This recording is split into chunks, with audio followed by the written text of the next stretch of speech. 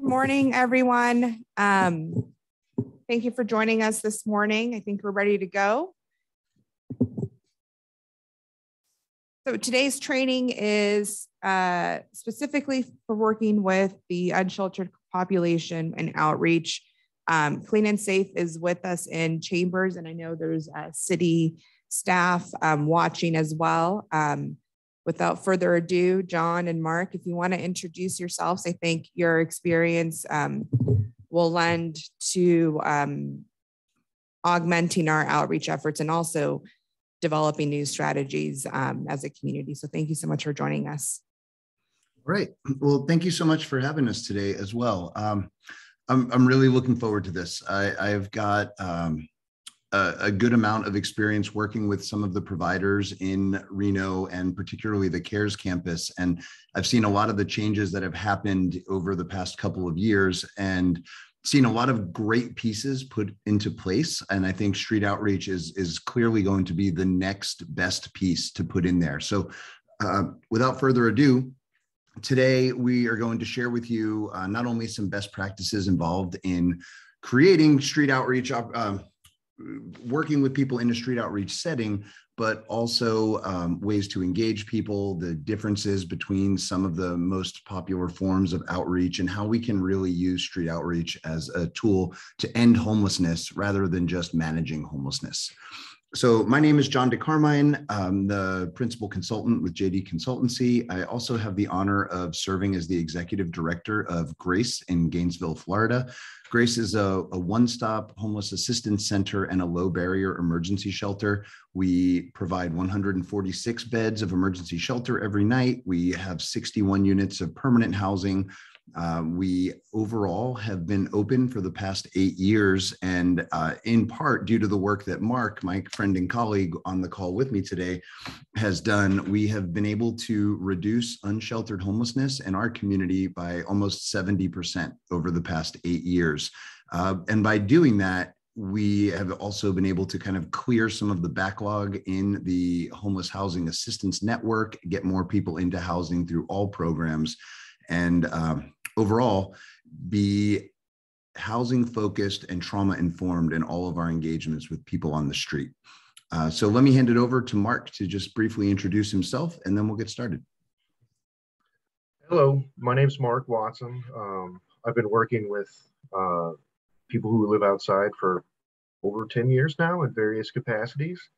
I've done some legal work with folks that live outside. I've done the majority of it has been outreach, specifically street.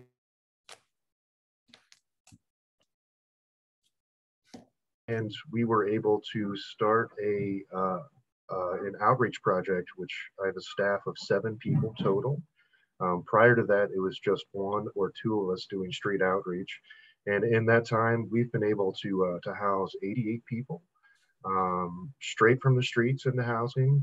We've got people dock ready so that they're prepped and ready to go on the coordinated entry list. So as housing arises, and it's huge. Street outreach is the missing piece. Thank you all for letting me come today.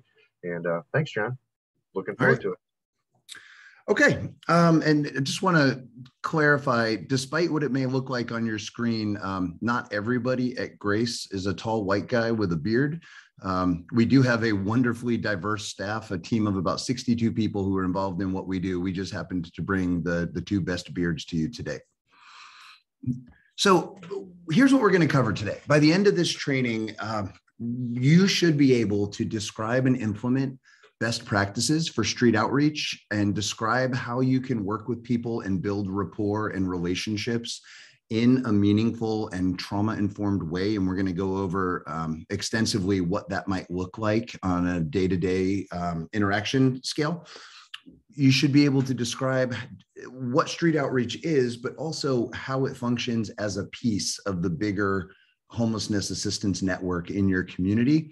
And then we're going to spend some time so that you can put in place key outcome measures to know if what you're doing is successful, because we are coming at this from the perspective of having been in this work. I've been doing this work for 25 years at this point, and most street outreach I have seen it isn't effective. We treat it as a frontline staff position or an introductory position. Hey, you're new to working with people without housing. Why don't we just put you in this unsupervised role where you wander around town and talk to people? We treat it as a minimum wage position or something other than a situation where people are trained as professionals and paid as professionals. And we treat it as something that is measured in how many people we talk to rather than how many people we've actually moved from homelessness into housing. So we'll spend some time at the end of this talking through what those key outcome measures could be so you can kind of benchmark your program and know if it's working and where and how you can improve it. Before we move to the next slide, just a quick question. If there are questions from the audience, would you prefer to have those during the presentation or during a break at the end? So that's a great question.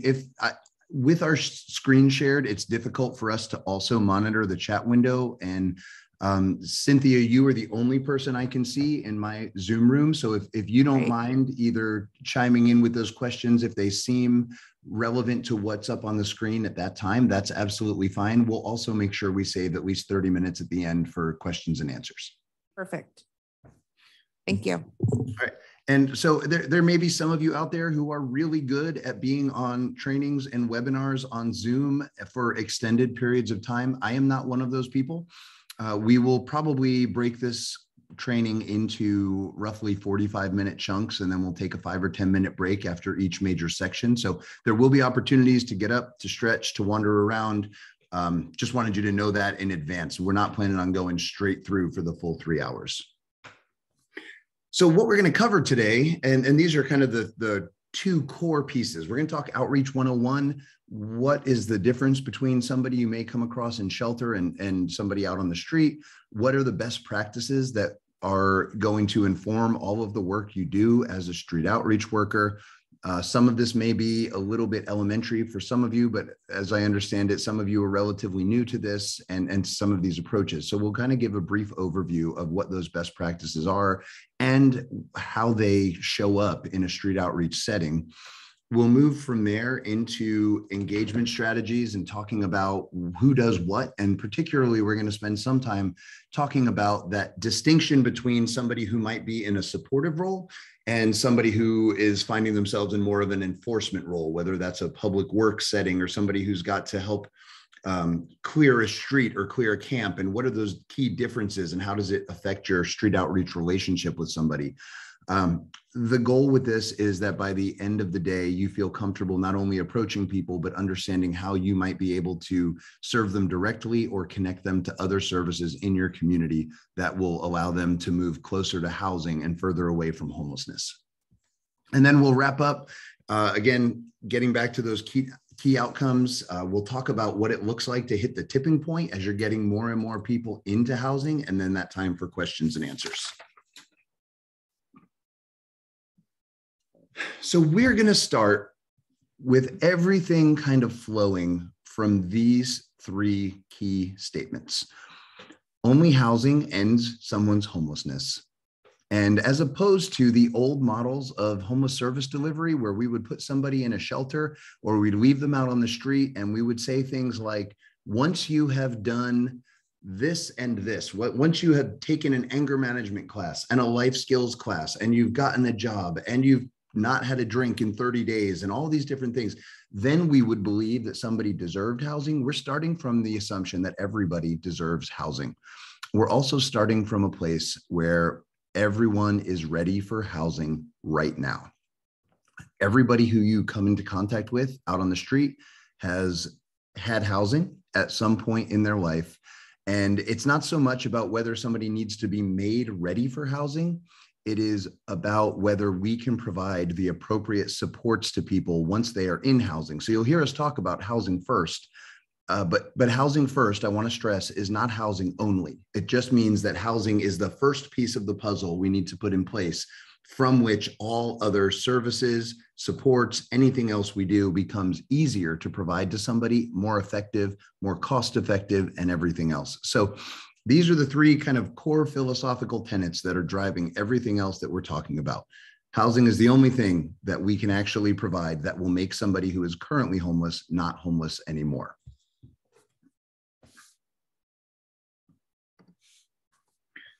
So moving right into Outreach 101, and based on the experience levels of folks in the crowd, I want to just kind of give a broad overview of what it means to conduct street outreach.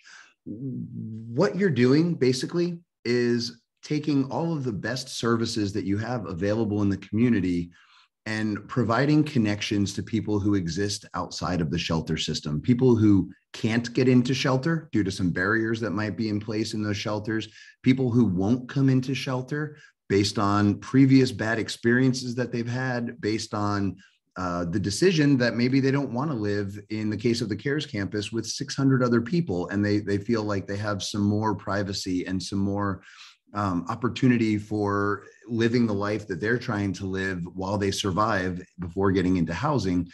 Street Outreach's job is to deliver those services to people wherever they may be. The overarching goal of Street Outreach is to reduce and end homelessness. It is not to give more people business cards or pamphlets or referrals to agencies.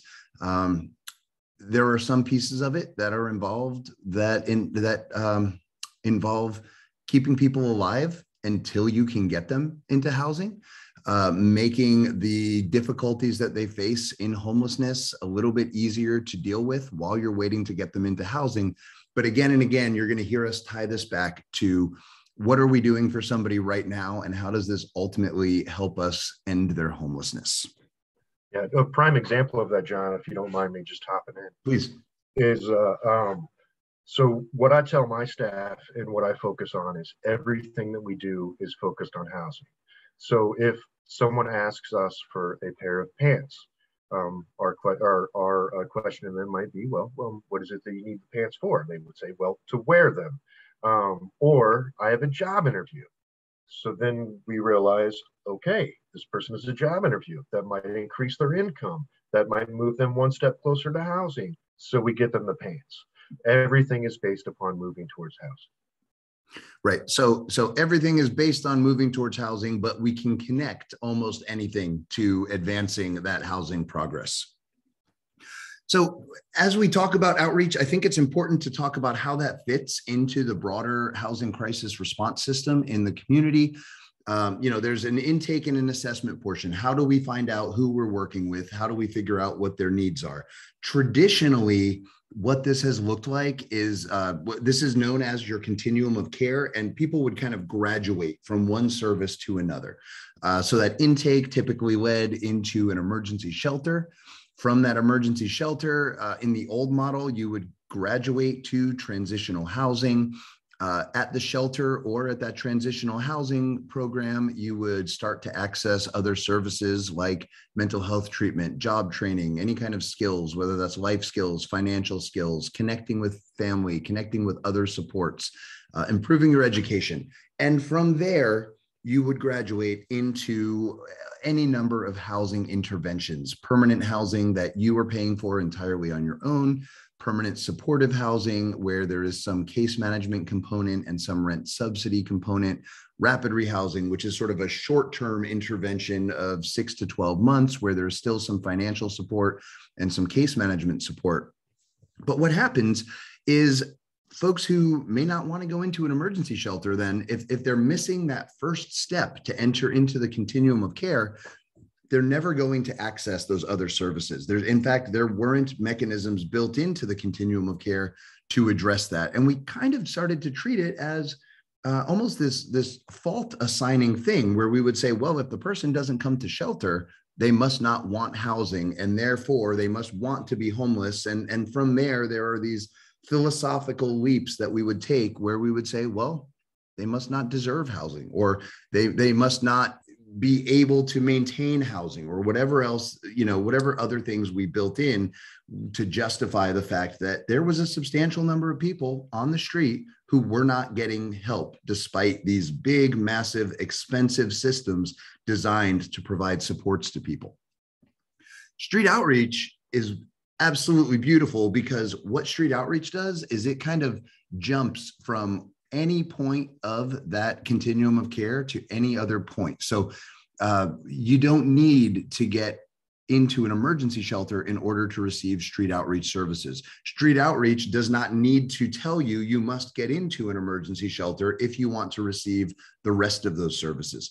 With street outreach, you are quite literally meeting people where they are, whether that's on the sidewalk or in a park or along the Truckee River or anywhere else. And then you're doing what you can from there. So your office is this outdoor setting where you are working with people directly, using your own knowledge of what resources are available to help find the most appropriate supports for that person.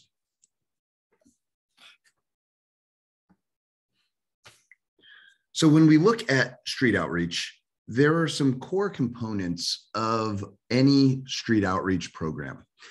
These programs are going to be systemic, coordinated, they're going to be comprehensive. So that means that it's a collaborative effort by multiple partners.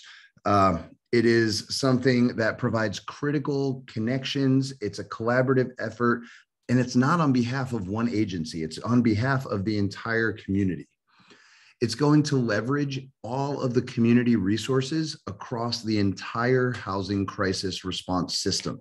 So as we are functioning in an outreach setting, your resources that you have directly available to you are not the only ones. You will become somewhat of a ninja in knowing what other resources are available and how you might be able to connect people to those resources. So sometimes that looks like basic needs and connecting people with places that provide food or shelter or clothing. Even more often, I would say there is some opportunity to connect people with physical or mental or behavioral health care, or agencies that can provide other supports for people.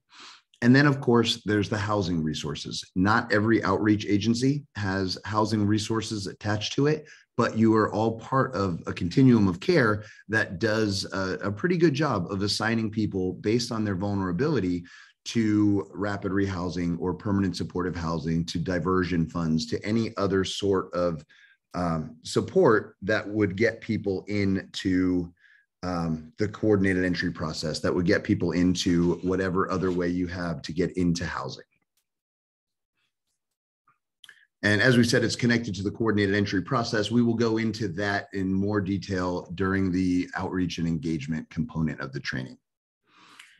So outreach is also housing focused. I'll say this again, there is no number of meals or toothbrushes or tents or pairs of socks that you can give to somebody that will actually end their homelessness. And for too long, outreach has spent a lot of time saying, well, we know we're a good outreach program because we talked to 800 people last year.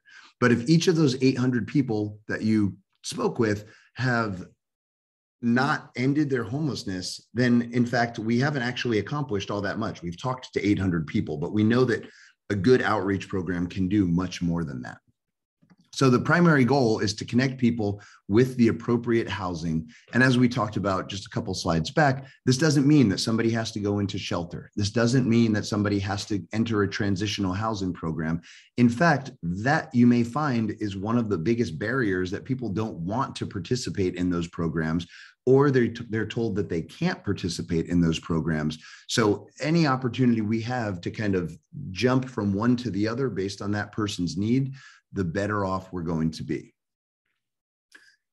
Housing focused also means we use that housing first approach. This is a best practice that is used throughout the country right now. It's actually required by the U.S. Department of Housing and Urban Development. And just to give you a brief overview of that, we think back to the old model, which was known as housing readiness. And this is when somebody would show up to shelter. And as I had mentioned, we're saying, welcome to shelter. We're so glad you're here. Now that you're here, we need you to take a life skills class and an anger management class and a resume development class. And then we need you to get mental health care and substance abuse treatment. And after you have done all of those, then we will believe that you are ready for housing. The housing first approach says, and has research to support the idea that it's best to put somebody into housing first and then provide all of those services. So if you're out on the street and you are trying to deal with a mental health issue, trying to stabilize a mental health problem, it is always going to be more effective and more helpful for you to get into an apartment with a door you can close behind you and a door you can lock and a place you can put your stuff and a place you can feel safe, and then start to deal with whatever you may need to do to stabilize that mental health issue, than it would be if we were to move you into a shelter where you are one of 600 people also trying to stabilize a mental health issue all at the same time in a big, loud setting. What the research shows is it is always more effective to provide those kinds of services in somebody's house wherever possible. That doesn't mean you can't provide these services out on the street, but as a general rule, the more quickly we can get somebody into housing, the more effective every other intervention we will make will be.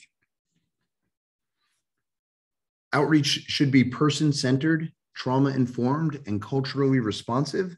This means we're going to focus on what somebody is doing well, what supports they already have, and we're not going to spend a lot of time saying, well, they don't have this, so this can't happen. We're going to use evidence-based practices like trauma-informed care, and we're going to be respectful and responsive to their beliefs and their practices. This includes everything from sexual orientations, disability status, the language that they use, how old they are, what their cultural preferences are. Any of that, we are going to respond to that, and we will shift and adjust our programs to meet those needs rather than insisting that they change their beliefs or their practices to meet the needs of our program. And then as we get into the final pieces of these core components, we want to make sure that we are emphasizing safety and reducing harm for people out on the street. So this involves having protocols in place to ensure the safety of everyone. And we will spend a good amount of time later on talking about safety protocols for you while you're out on the street. This includes using harm reduction principles, whether that is recognizing somebody's strengths or the benefits of them cutting down on their drinking rather than demanding total abstinence, seeing if there are ways that whatever behaviors they have going on can be adjusted with our help so that they are less likely to cause harm to that person. And some of it is just understanding that people are going to do what they're going to do. And if we want to see change, we need to provide some opportunities while working around the situation that they're in now to help them get to the place that we want them to get. And we're going to stay focused on housing while doing all of this. And we'll talk more about this as we go through. So these are your kind of core components, emphasizing safety and harm, being part of that broader homeless response system, staying housing focused, and then being trauma informed and person centered.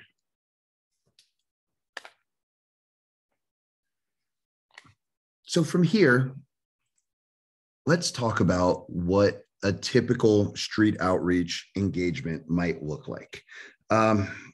For somebody to be out on the street, as I said, we kind of have these old models of what does the original way of providing street outreach look like. The contact and survival approach is really focused on helping people survive by providing basic needs to them. It is focused on providing things like food or tents or healthcare in a limited basis, referrals to other agencies, doing things like that. You're helping somebody's homelessness be more comfortable. Every once in a while, you are connecting them with other agencies. You're helping people survive. And at the end of the day, there's really no long game on this. There's no long-term focus. It makes the experience of living outside easier for people. And there is a place for that, but it is not actually going to have any end result in terms of people becoming housed. It's not going to have any change on the visibility of homelessness in your community.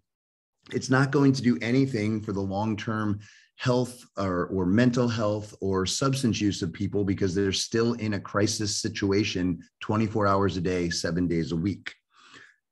The alternative to that is looking at outreach as a solutions focused. And in the context of homelessness, that basically means a housing focused setting. So the focus on this, not to put too fine a point on it, is moving people into housing. It leaves those non-housing focused basic needs to existing agencies, connecting people, making sure they're aware where they can go for socks or for clothing or for food. But at the end of the day, the conversations, the goal, the intention is looking at what can be done so that this person is not homeless any longer. And many programs operate in a sort of a hybrid setting, but we're focusing today primarily on the solutions focused portion of this that will end up getting somebody off the street and back into housing. There will be times throughout your day where it feels like you're doing more contact and survival stuff, and then other times when it feels like you're doing more housing engagement stuff. As Mark had mentioned earlier, there's always a way that you can kind of tie what you're doing back to housing. At the most extreme example, it would be great if somebody was still alive when their name got called on the housing list. So what can we do to help them survive longer, knowing that there's an end in sight? But the solutions focused part of this makes the continuum of assistance very clear. And it starts with an initial engagement and it ends with the placement of somebody into permanent housing and then lining up whatever appropriate follow-up care is needed. I also find it very helpful to focus on the solutions part of it, to mainly remind myself that there's only so much time in a day that you can help somebody. So we really need, because we have a limited amount of outreach workers in the community, we really need to focus on those specific interactions that do lead towards somebody moving inside. And especially if resources already exist in the community for food and basic need items as well, why duplicate that service? So it just makes it easier to do our jobs. Absolutely. Mark, at some point, we may have to have you turn your camera off just because it seems like you're kind of clipping in and out just a little bit, but I'll let you know. Okay, so who are we working with? What's the difference between somebody who is unsheltered and somebody who is in a shelter, for example? We know that compared to the sheltered population, we're more likely to see individuals as opposed to members of families with children or other households in the shelter system. So on the street nationally, about 93% of unsheltered individuals are not members of families with children. People who live outside tend to be homeless 4 times longer than their sheltered counterparts. People are more likely to be disconnected from formal employment. This doesn't necessarily mean that they don't have work, but it's not necessarily work that pays a living wage. It's not necessarily work that is steady and regular where they're showing up 3 or 4 or 5 days a week. Instead, it's more piecemeal and there's some less formal ways of gaining income when you're unsheltered.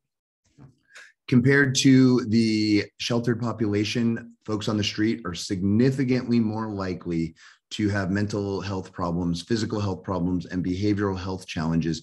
And what we know is the longer somebody stays out on the street, the more problems they have and the worse the problems they already have become. So it's more beneficial for the person, for the homeless service system, for the city, for the county, for the hospital system, for everybody to get people off the streets as quickly as possible to start to stabilize some of those issues.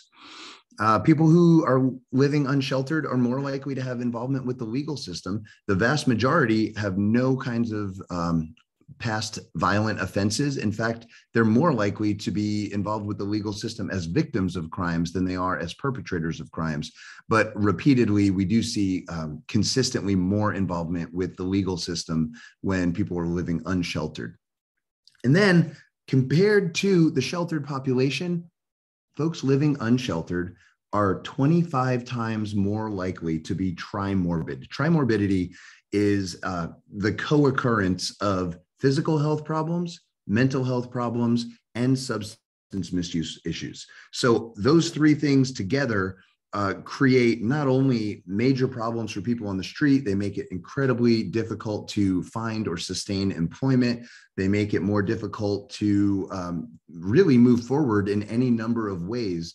And again, at a 25 times higher rate, we will see this repeatedly for people out on the street. And in terms of what this looks like in your community, the continuum of care of Northern Nevada has seen an 875% increase in unsheltered homelessness since 2017. And there's probably nobody who's aware of this more than all of you. The numbers, I want to say, jumped from about 80 people living unsheltered in 2017 up to 780 or so in 2021. And I believe in 2022, the most recent point in time count of people without housing in Reno found an even higher number in 2022. So on one hand, this is an enormous increase and it feels overwhelming. On the other hand, 780 people is still a solvable number. 800 people of your total homeless population. This is not something that is so out of hand that it can't be addressed with the right tools and the right pieces in place. Sean, I have a quick question from an attendee. On your previous slide, you talked about morbidity. And the question is, if homeless individuals are homeless because they are trimorbid, or does homelessness cause it? You're one slide ahead of me, maybe two slides ahead of me. So okay. we will touch on that in just a minute. Great. And then for everyone tuning in, the point in time count for our region, those numbers have not been released. But once they come in, we'll be sure to share it with our organization for the most recent count. Yeah, I think the last one, the unofficial numbers, it was pushing 1,000 for unsheltered. And I'll actually go ahead and address the trimorbidity piece right now. The answer is both. People who have overwhelming health problems, mental health problems, substance use issues, that can be a cause of homelessness, absolutely, particularly if that person doesn't have any resources. On the other hand, what is more likely is that those problems, those things that may have been smaller problems when somebody becomes homeless, tend to get worse the longer somebody stays outside. So it's not unheard of for extended hospital stays to cause somebody to lose jobs, which causes them to lose housing, which causes them to slide into a crippling depression and start drinking, or their drinking intensifies. On the other hand, what we see more likely is that people show up on the street, and as time goes by, they're exposed to the elements, whether that's heat or cold, they fall down, they're victims of crimes, all these different things that can exacerbate mental health problems, fear, past traumas, everything like that. So it's a little bit of both, but more often what we see is that those problems worsen as somebody's out on the street. And as we kind of roll into the best practices section, I want you to think about this, because it is so easy for us to think all kinds of things about unsheltered people. In our community, we hear it all the time that, gosh, I was on my way home from work on the way to the bar, and I saw this guy drinking a beer over at the bus stop. And that's why they're homeless, because they're just sitting at a bus stop drinking beer. But if we look a little bit more closely at that, the person who's making that complaint was just doing the same thing. They were leaving a day of work, which the person out of the bus stop very well could have been doing. They were headed to a bar to have a beer after work, and which is the same thing that this person was doing. They're just doing it out at a bus stop because that's the only space they have available to them. But unsheltered folks have to live their private lives publicly. If I want to have a beer after work, I have the luxury of going to a bar to be at the bar in a socially acceptable place to be drinking, and nobody would think twice about it. If a person's just finished up at a job site or just finished up at a retail job and they have no place else to go, they're going to have that beer in a park or at a bus stop. And it's that public nature of people's private lives that unfortunately makes it very easy for people to pass judgment on unsheltered people. Similarly, if I am going to have a disagreement with my partner, I have the privilege of closing a bedroom door behind me before I have that conversation. I don't have to do it on the city bus. I don't have to have that conversation in the library because it's the only place that we have to go. So very often what we see in the unsheltered population, including severe mental health issues, there are many, many more people with severe and persistent mental illness living housed than there are people living on the street. Now, proportionally, it may look like a greater percentage of people without housing have mental health issues because they're more public, they're more visible. But at the end of the day, we know that about 20% of people in the general population have some kind of deal with some kind of struggle with mental health. Those numbers are not that far off from the percentage of people in the homeless population who deal with the same issues. The primary issue is that it is so much more visible when somebody without housing is dealing with those issues. So with these folks out here on the street, the first question might be, gosh, we just built a brand new shelter. Why don't people go into shelter? What is it that's keeping somebody out on the street? And this is an untechnical reason, but most shelters kind of suck. If you are out on the street and you've got a group of 4 or 5 people who watch out for each other, who are taking care of each other, if one person can find food, they'll share it with everybody else. You have some privacy. You only have to share all of your personal, space and goings on with 5 people or 10 people or 20 people. That's going to be preferable for a lot of people. Rather than them having to have those interactions with hundreds of people or dozens of people at minimum in some of your smaller shelters. So when people are asked, why don't you go into shelter? Some people have been rejected by shelters and told that the behavioral issues that they present with are too difficult. When people really start talking about what it is that keeps them out of shelter, they talk about 3 things. They talk about people, they talk about pests, and they talk about policies. So on the people front, that is, there are too many people there. We have guys who we work with in street outreach who I have said, hey, look, finally there's a shelter where you can show up and you'll be allowed in because the other ones wouldn't let you in because you had beer on your breath. And he says, you know what? I'm still not going. There's way too many homeless people up there. When it comes to pests, living outside is not a picnic, but at the same time, it's not uncommon for shelters to have to deal with bed bugs. It's not uncommon for jumping to other kinds of pests for shelters to be filled with people who will steal your stuff, people who will have their own issues going on that make it difficult for you to feel safe or for you to feel stable. So there are good reasons why people choose not to come into shelter. So that we talked a little bit about the people, a little bit about the policies, or a little bit about the pests, but then there's the policies part of it. There are barriers to many emergency shelters around the country. And I will say the CARES campus does a good job of trying to reduce as many of these barriers as possible. But elsewhere, it's not uncommon for somebody to show up to a shelter and then immediately be told that they need to go get a police clearance before they're allowed in the shelter. It is also not uncommon for people to show up and then be told, well, if you can't pass a breathalyzer test, then we're not going to allow you into shelter. Or if you can't pass a drug test, or if you don't have a job, if you don't have income already, we're not going to let you into shelter. If you've lost your identification, we're not going to let you into shelter. And for a set of systems that are designed to serve the most vulnerable people, what we see very often, unfortunately, is that emergency shelters make it very difficult to get life-saving assistance. Think about that, where a shelter says, you are welcome to come to this shelter as soon as you have a job and you haven't had a drink in 30 days and you don't have any kind of criminal record.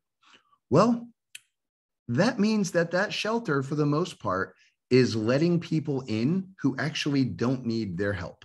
Those are the folks who are kind of the most high functioning, the least vulnerable. And when we have shelter systems that target only those folks, certainly they're easier to serve, but nobody really signs up for this work because they think it's going to be easy. You know, if you called your doctor and your doctor said, I hear that you're sick, your leg hurts, you've got a cough, your heart's beating funny. As soon as all of those problems go away, then come into my office and we're going to help you with all of your problems. We would think that that was absolutely outrageous in a healthcare setting. But for some reason, over the years, it's just now getting to the point where the emergency shelter system has realized that that is also outrageous. When we tell people, once you've solved all your problems, come on in and we're going to take credit for you solving your problems. So people don't see shelter because they don't want to go into shelter, because they've been rejected by shelter, because the shelter has told them they're too difficult to work with, or because they have some greater degree of privacy or safety or security living with smaller numbers of people out on the street.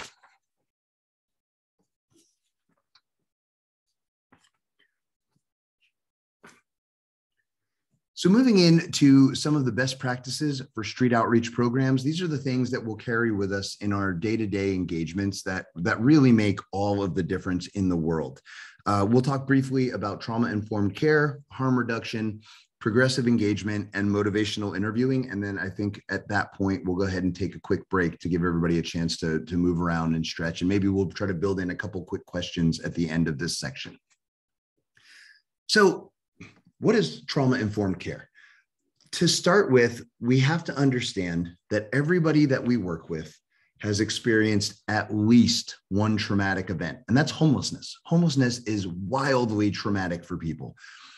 And what we know is that people very often have experienced many, many more. In fact, the trauma that exists from homelessness is the end result of multiple other traumas, whether that is incarceration of family members or loved ones, medical crises, deaths of loved ones who they were the support network for or who were supporting them, experience in the foster care system, traumatic experiences in other shelters, assaults, any number of things has led to somebody to the point where they are homeless.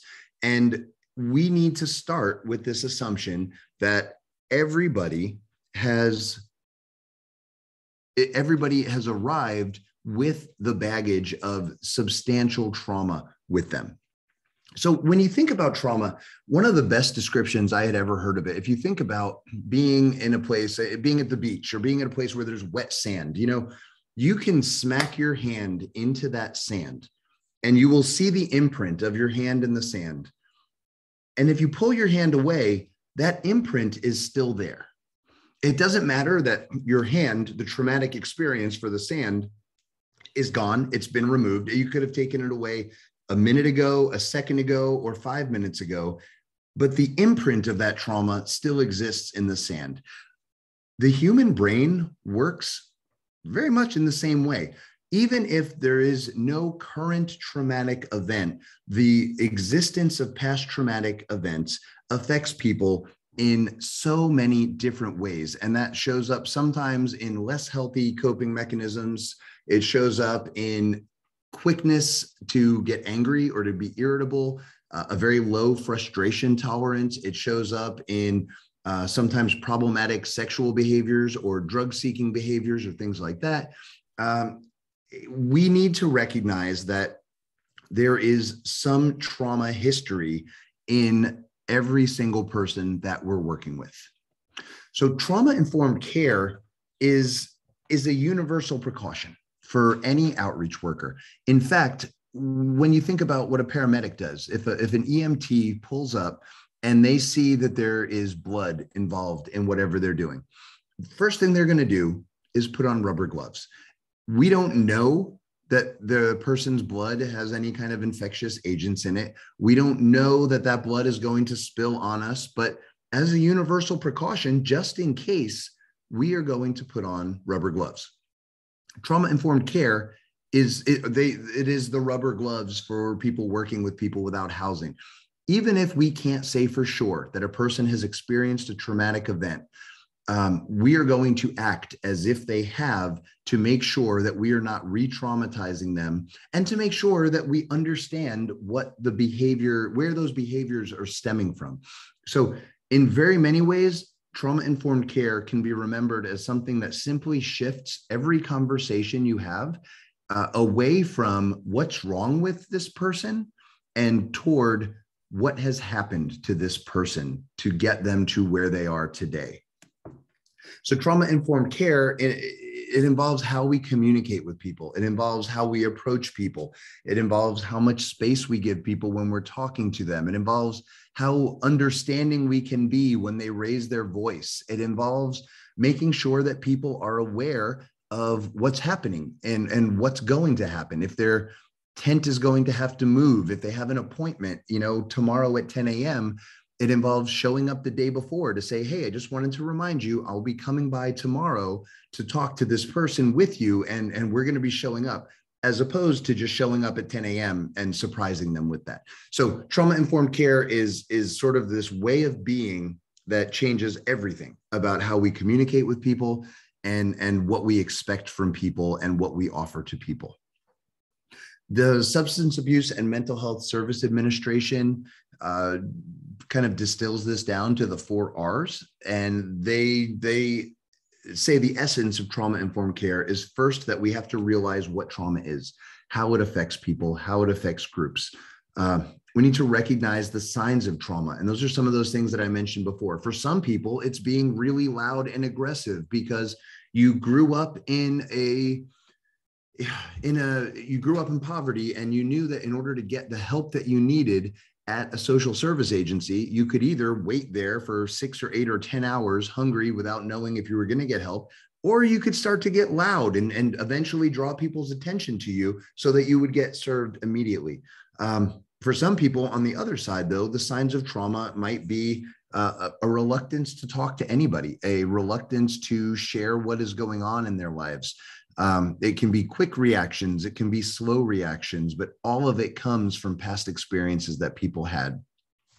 So as a result, it's our job to build those systems that can respond appropriately.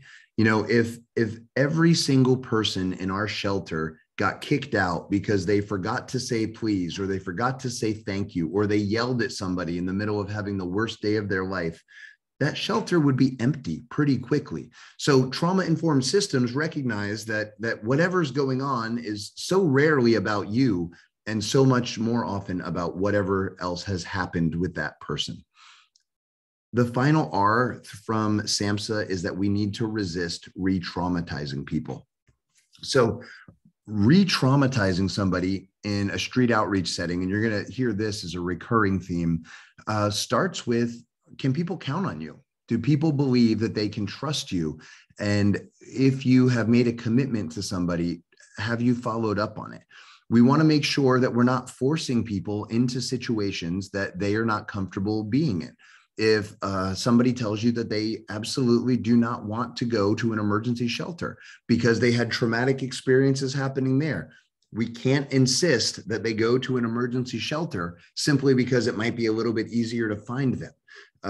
We need to build and change and adjust our systems and our approaches to make sure that it is working for people, again, rather than trying to make those people work for the systems that we already have in place.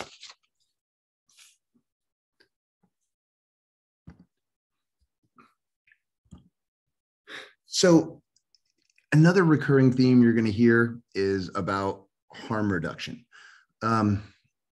Harm reduction in a nutshell is, what do we need to do? How can we work with people in a way that emphasizes safety and reduces harm? So these strategies meet people where they are, sometimes quite literally, sometimes emotionally, sometimes in any number of other ways.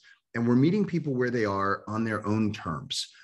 When we meet people where they are on their own terms, this can lead to additional prevention services, additional treatment services, additional recovery services.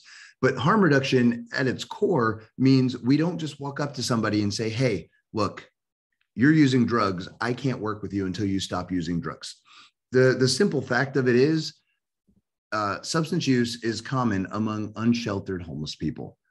But substance use is also common among people. So this is, again, not something that is unique to people without housing. You may see it more because those folks are having to consume these substances outside on the sidewalk or on the bus or in a park. But at the end of the day, there is no shortage of substance abuse and substance use and substance misuse in the housed community. Just like there is no shortage, unfortunately, of men's violence against women or mental health problems or poverty or any other issue that you see in the unsheltered population. It's just better hidden. So harm reduction tries to meet people where they are. When we can engage with people and celebrate the strengths of what they're doing, and sometimes that's, hey, I noticed yesterday you were drinking 12 beers and today you only drank 4. Congratulations, that is a great step forward. Insisting on abstinence, unfortunately, there is absolutely no research that shows that abstinence-only approaches to substance abuse have any meaningful impact or any real outcome that will cause people to reduce their substance use. Instead, by creating those all or none situations, what we ultimately find is if somebody can't stay clean entirely, then an abstinence-only approach to substance use tells them that it's not worth trying to reduce their use at all. On the contrary, we know that somebody who might be shooting up 4 times a day, if they can shoot up twice a day, that's cut some of their risks of dying in half. That has cut the harm that they're doing to themselves in half. So more than anything else, we'll keep saying we're going to meet people where they are, but this is a best practice that really is oriented around recognizing what's actually happening and not getting too caught up in what we wish was happening or what we think somebody should be doing differently. And this kind of ties to the question that came up before about trimorbidity. This chart, if you look, that before section, when we think about the entire universe of people without housing who use drugs or alcohol, there's an excellent research paper that came out back in 2008 by Chamberlain that looked at substance using homeless people. And what they found was absolutely incredible. It showed that of every person on the street who uses drugs and who uses drugs to the point where it's problematic, only 1 out of 3 of them had that problem before they became homeless. 1 out of 3, so less than half, had major problems with substance abuse before becoming homeless. The rest of them picked up that problematic substance use after becoming homeless. And you see this every day, whether it's somebody who may not have been drinking much before suddenly is out living on the street and they're terrified. They're afraid they're going to be robbed or assaulted or shot or arrested. And they can't fall asleep because there's sirens passing by or traffic passing by or yelling at all hours of the night. So they start drinking more to be able to sleep better. Is it the best possible choice that they could have made? No. But is it understandable in the context of who they are and what they're dealing with, and particularly with the ongoing traumas associated with homelessness? Absolutely. And there are numbers like this that point to mental health problems may have existed prior to homelessness, but there is nothing like the experience of becoming homeless and enduring homelessness to exacerbate all of those problems. So things that might have been mildly problematic, that may have had a minimal disruption on somebody's functioning in a housing situation, becomes something that is overwhelming and almost impossible to deal with without extensive supports in a homeless situation. So this again points to the need to not only get people off of the street, but to do it as quickly as possible, because the longer we let somebody stay outside, the more difficult substance use might be. The bigger the gaps in employment history become, the more significant mental health issues become. And once we get somebody into housing, that's how we move back to that point where even if there were pre-existing mental health issues, we get back to that minimally disruptive and still possible to function, but it only happens in a safe, secure place like somebody's own apartment.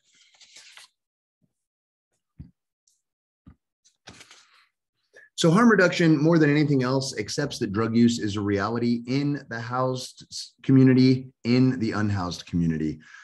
There are ways that drug use can be done that are less likely or to create problems, to lead to arrest, less likely to kill you. And I want to be really clear here that harm reduction doesn't mean we're going out and saying, hey, you're on meth. That's awesome. It doesn't condone drug use. It doesn't encourage drug use, but it recognizes that if drug use is occurring, there's really not a whole lot of tisking or finger pointing or anything else that's going to stop somebody from using substances. So harm reduction looks at ways we can minimize the risks of these activities. So some days that looks like distributing clean needles. Some days it looks like making sure that people you know to be opiate users have access to Narcan. Some days it looks like encouraging somebody to use test strips on heroin to make sure that there's no fentanyl in it, or making sure that if they are going to use drugs intravenously, they're going to do that with a buddy who is able to call for help if they have an overdose. Harm reduction looks at drug use not as a black or white issue or as an all or none issue, but instead it looks at it on a continuum from people who are absolute teetotalers, who don't use drugs, or who have gone into some recovery program and complete and total abstinence works for them, all the way up to severe, extremely problematic, and sometimes lethal use. And when we are providing services through a harm reduction lens, we are not judging the fact that somebody is using drugs. We are not saying, if you quit using drugs, then I'll get you into housing. We are not trying to negotiate their drug use. We are simply trying to make it as safe as possible.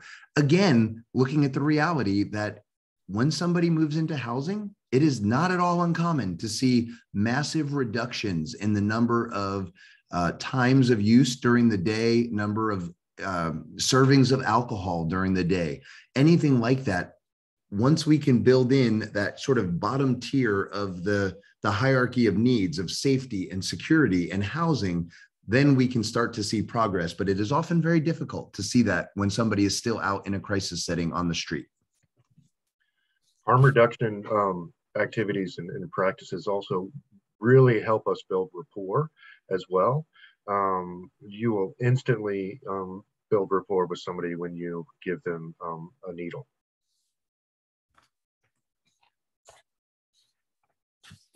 All right, we're going to move on to just two quick best practices that I want to share with you as other fundamental parts of street outreach before we take our first break. We are, it looks like, just about at the hour mark, maybe 50 minutes. So this should be about 10 more minutes, and then we'll get a quick break going. So I want to talk briefly about progressive engagement. Progressive engagement basically just makes sure that we are giving people the right level of service, and that's the level of service that they need. We're going to focus on that for 1 second. On the level of service that they need. That is different than the level of service that they want. In the homeless world, there is an intervention known as permanent supportive housing. It is, as the name indicates, permanent. We will move you into housing. We will subsidize your rent for up to the rest of your life, and we will provide support services for up to the rest of your life. Everybody wants that.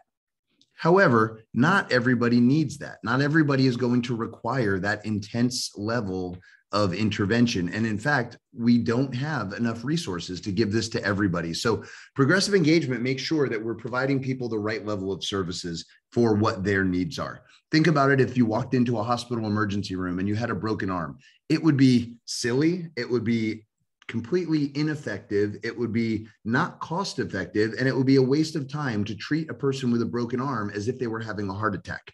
It would bring out way too many doctors, way too many nurses, way too many resources for something that can be fixed more simply. So that's in many ways progressive engagement in action. There's this triage, and then we're making sure that people get the help that they need but not more than that.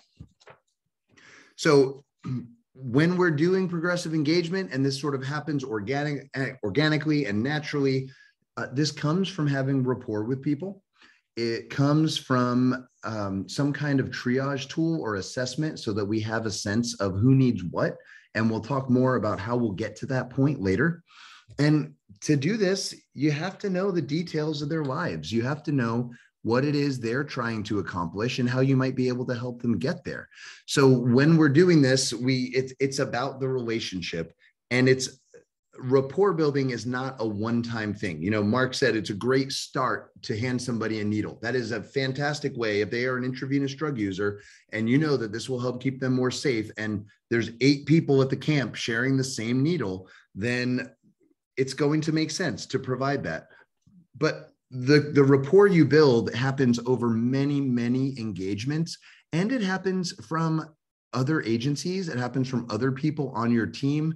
There's no real value in a good cop, bad cop approach among outreach workers. And in fact, some of what you'll find when you first approach people is that they want nothing to do with you because they've been burned by many other agencies who promised they would help. So there is this collective notion to building rapport with people and a cumulative approach to building rapport. And you only have control over about 80% of that. And finally, I want to just kind of briefly take you through motivational interviewing. This is a clinical practice. Motivational interviewing, to put it as simply as possible, is about finding the biggest motivation that somebody has and connecting it to the smallest possible step they can take to move forward. So how can we match that big motivation to the smallest step they can take to make progress? And once you kind of get good at this, how can we tie that to housing? We have seen repeatedly people who will tell us, I don't want housing. I don't trust that you're going to get me housing. I don't think you can help me. 3 other people told me they'd help me, and then they just judged me or shamed me. And so the hell with you. I don't want housing. I just want a motorcycle. Okay.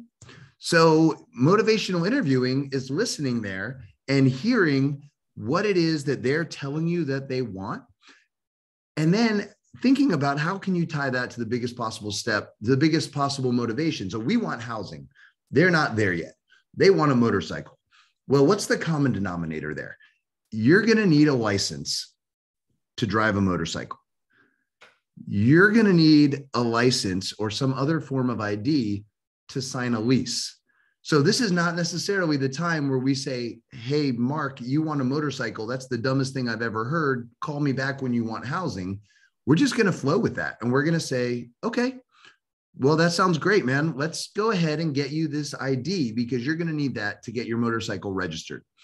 And even if you're doing that, you're still making tiny steps that will ultimately get them closer to housing. Eventually, they're going to get tired of people messing with their motorcycle. And you're going to be able to say, man, you know where a great place to park that motorcycle would be? Your own house.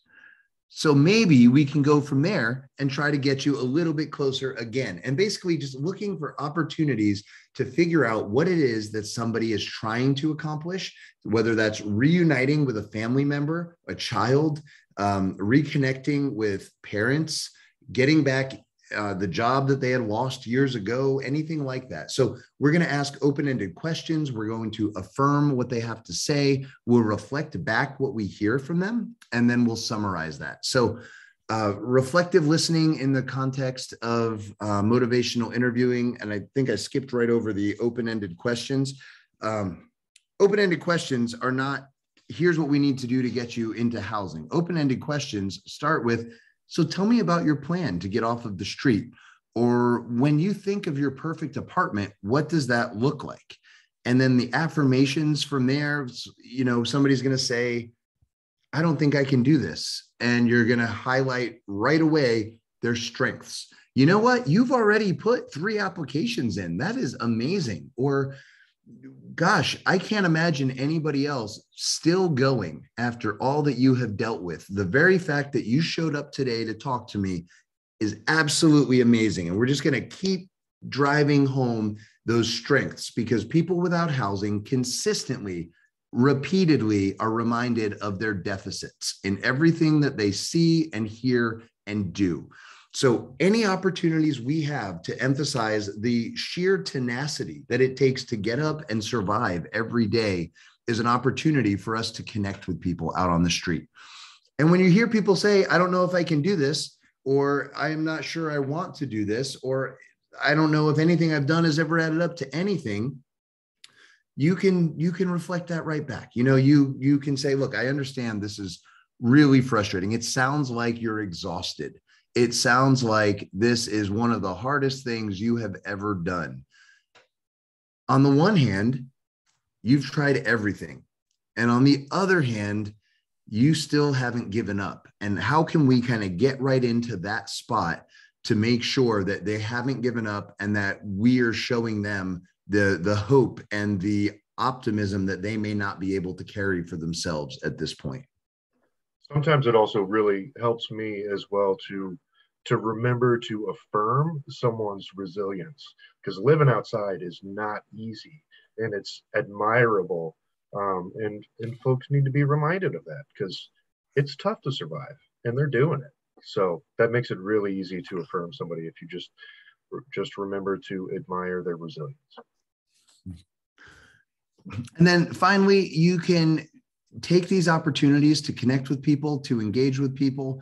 And then when you've asked these open-ended questions, when you've affirmed what it is they're working on or what they're doing, when you've reflected back to them what you're hearing, whether that's uncertainty or strength or hope or anything else, you can summarize this and you can kind of come back to, so I'm hearing you say you're really, really frustrated. I'm hearing you say you don't think you're ready for housing, or you don't think you're ready to leave the lack of responsibilities you have right now, or the lack of a schedule that you have right now.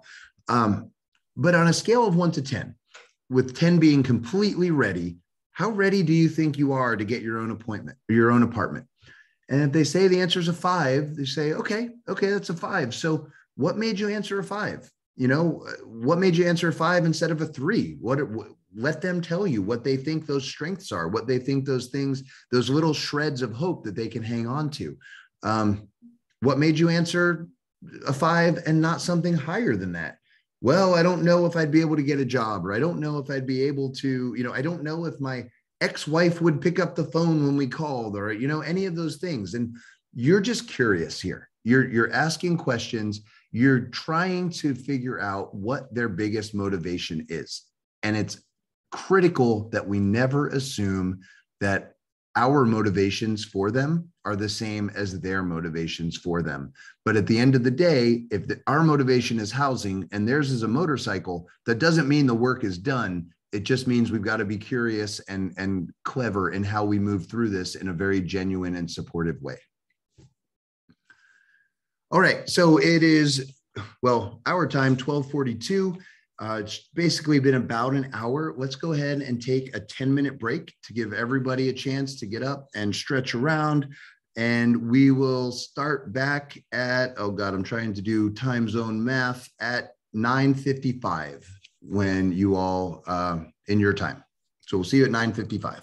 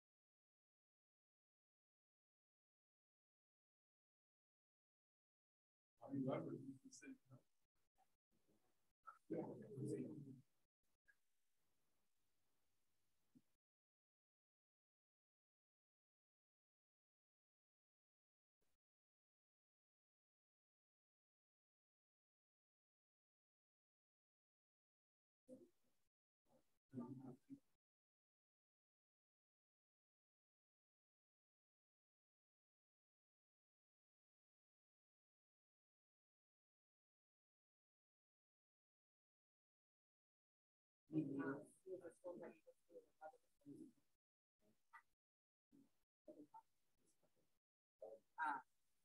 called Amy and she can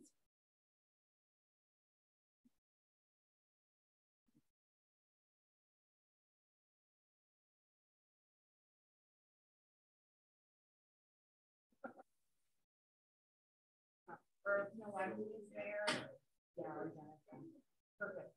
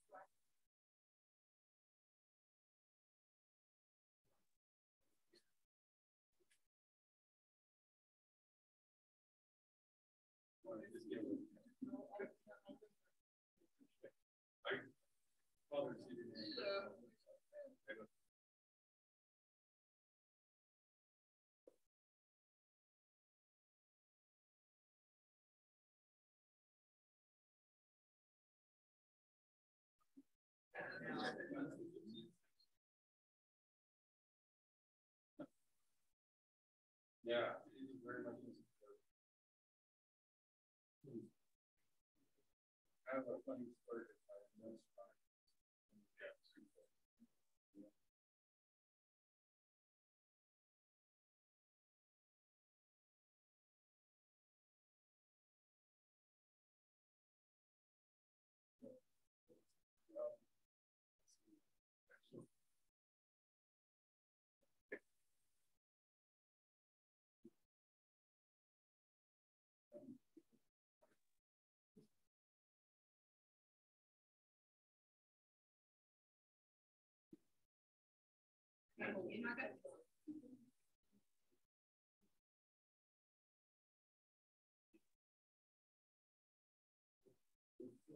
Yes, yeah.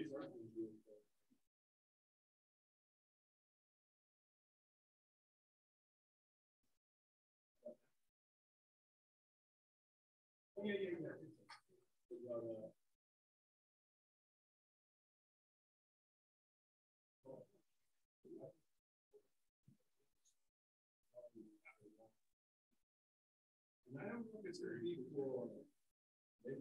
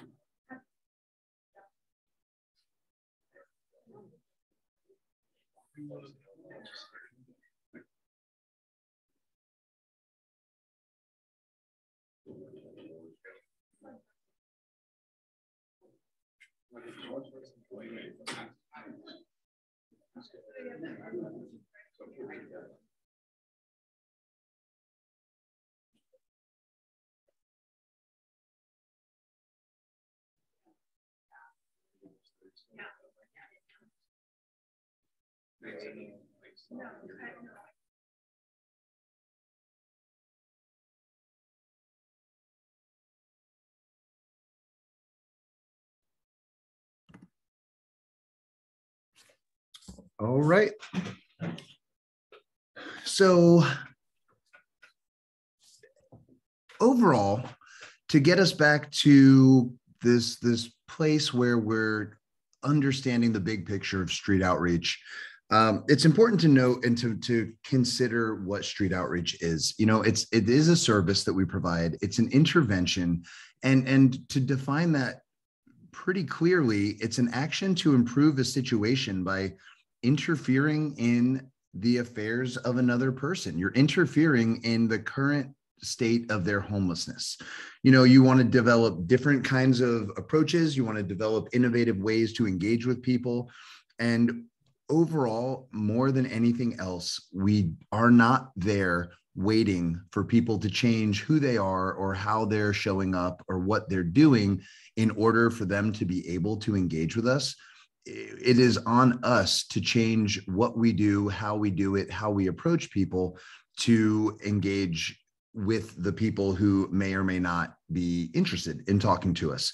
So one of the terms that comes up pretty regularly, and I want to just kind of shut this down right now, is service resistant. People are not service resistant. More often, the services we're offering are people resistant. So in you know, when we talked about emergency shelters, we would say for years that nobody wanted shelter because they must have wanted to be homeless and they don't want housing. They choose to be homeless. It turns out when we design our shelters in the right way, when we don't require ID or birth certificate or income or sobriety, a lot of people wanted shelters. Usually 3 or 4 times as many people wanted shelter as we previously had thought based on those old requirements.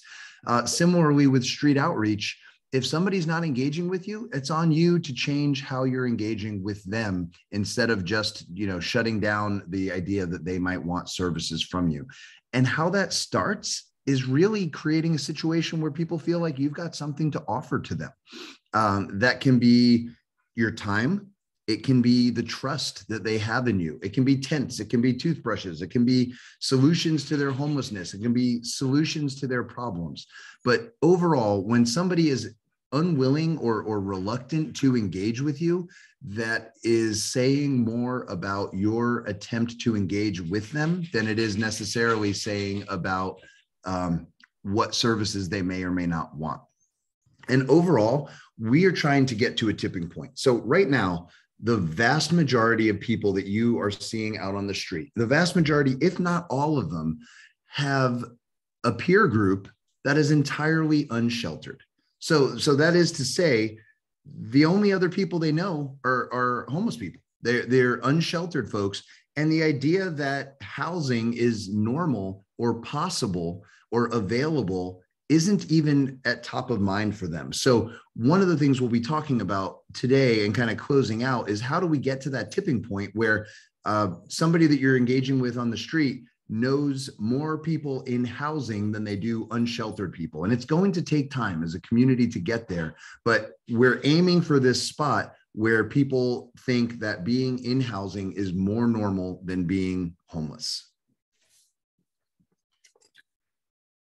So from here, we want to go into the 3 major types of engagements you're going to end up having with people on the street, starting with rapport building. And this is kind of developing a relationship, showing up, and you know, it sounds fancy to say we're engaged in a rapport building engagement. How are you getting to know this person? How are you laying out who you are and what you might have to offer? and what they might be able to expect from you. So rapport building engagements are professional, but they're friendly. They're aimed at ultimately getting to the point of housing focused engagements. And the first step though is getting to know that person. You know, again, I'm going to go back to an emergency shelter example. We used to end up in a spot where we had people showing up for shelter intakes. And the first questions that people asked is, the first question that people were asked is the general list of intake questions. Hey, who are you? What's your name? What's wrong with you? What are your, you know, do you use drugs? Why did you get evicted? Tell me about all your health problems. And, you know, if we were to start a relationship like that, we wouldn't have a whole lot of friends. You know, if the first time you met somebody, you were just like, hey, man, tell me about the worst thing that's ever happened to you. And, oh, gosh, I didn't get to take that note down. Could you repeat that? Do you use drugs? Is this something, you know, we would think that that was absolutely unreasonable, but that's how we tend to approach homeless services as well. So these engagements for rapport building are intended to get to know the person, to show them that you are somebody they can count on. And it can range from making sure if you see that they're hungry, getting them a bag lunch, bringing them a cup of coffee. If you hear a need that they express and it starts with, man, I've asked 5 different outreach workers for this and nobody's ever been able to help me with this. Man, that's your in. How can you find a way to make that happen? Whether it's getting them a pair of pants, finding them a phone so you can connect with them, anything like that. So at this stage of the engagement process, you're not really trying to do anything other than make some minimal conversation, make some minimal commitments, and then follow through on those and show that you are a person who can be counted on. Telling jokes goes a long ways in this part of the process too. I mean, you can bond with somebody almost instantaneously with some humor. So we should have put together a slide with our best jokes that we could have done, but we'll leave that to you all. Hopefully there's some dads in the audience who have some terrible jokes that you can start with. But yes, humor is an excellent way to just connect with people, to build rapport, and to go from there. So the next type of engagement that you'll come across is an emergency engagement. And these don't necessarily happen often, but when they happen, it's again, and you'll hear us say this probably 100 more times today, it's about how can you show up and be somebody that they can count on. So with an emergency engagement, you're just trying to help them deal with an immediate crisis. It could be a domestic violence situation, some problem with their health, some overdose, somebody getting robbed, somebody getting arrested, kind of anything in the middle of that. And so you are looking for this is kind of a one and done. How can we help solve this immediate crisis? We're not trying to solve the underlying trauma or the underlying poverty. We're not trying to solve the fact that they might use drugs to a level that creates ongoing problems for them. We're trying to solve this immediate issue. So sometimes this is, and a lot of this borrows from mental health first aid.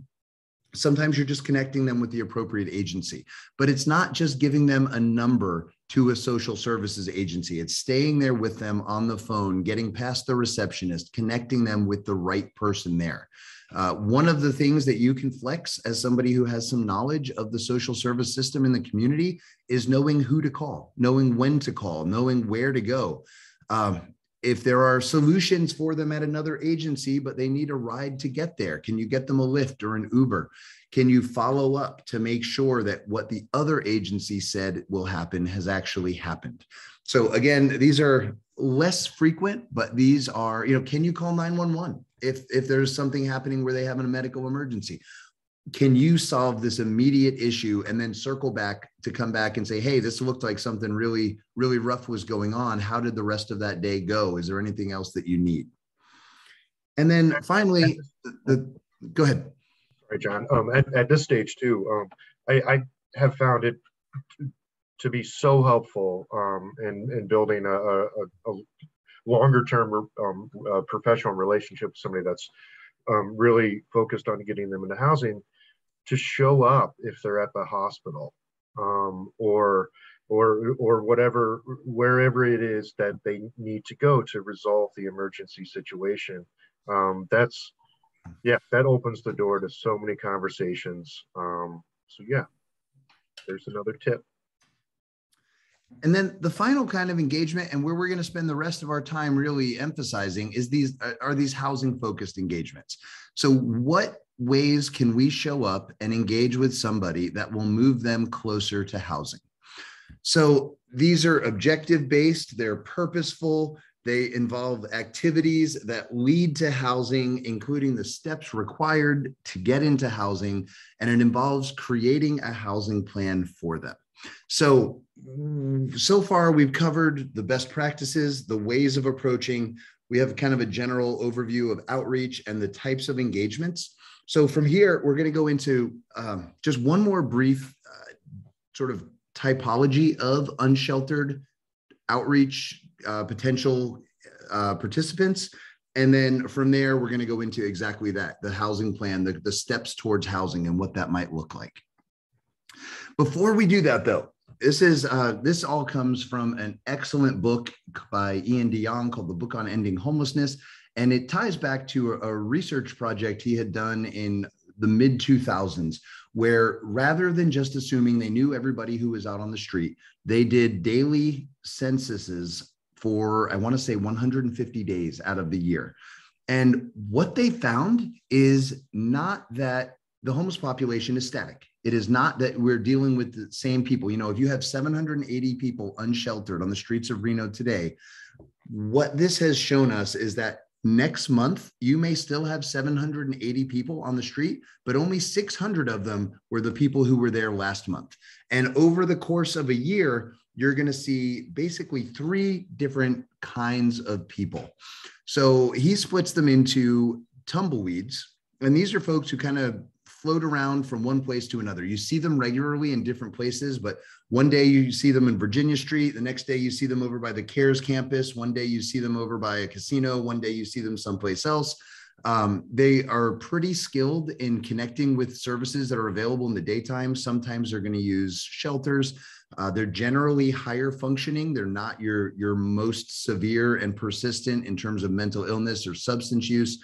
But this is roughly 20 to 30% of the people who are out on the street. Compare that to the one and dones.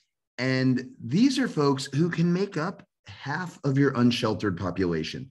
So these are people who are out on the street today, and they may have become homeless or shown up in your unsheltered population for a number of reasons. These are the folks who maybe they had their services restricted at the shelter for one night. So you just found them laying out on the street one night, or they got into a fight with their partner and they got kicked out of the house, or it's a kid who got kicked out of his parents' house, or a college student who stumbled out of the bar drunk and fell asleep on a park bench and, you know, will be fine tomorrow. But up to half of the people that you're seeing on a daily basis are people that you're very likely never to see again. So let's keep that in mind. So right now we've talked about the one and dones. These are up to half, from a third to a half of the unsheltered population. The tumbleweeds are the folks who are kind of bouncing around, and you'll see them in different areas, generally high functioning. That's another roughly, we'll call it a quarter of your population. And then anchors. These are the folks who tend to be when you think of a stereotype of who you're looking at for unsheltered homelessness, these are your guys. So they tend to be male, they tend to be age 50 or above. They're generally always really close to the same place. They have a spot. Typically chronically homeless. They've been homeless for more than a year. They have multiple health problems. They have tried shelter at some point in their lives. It just didn't work for them.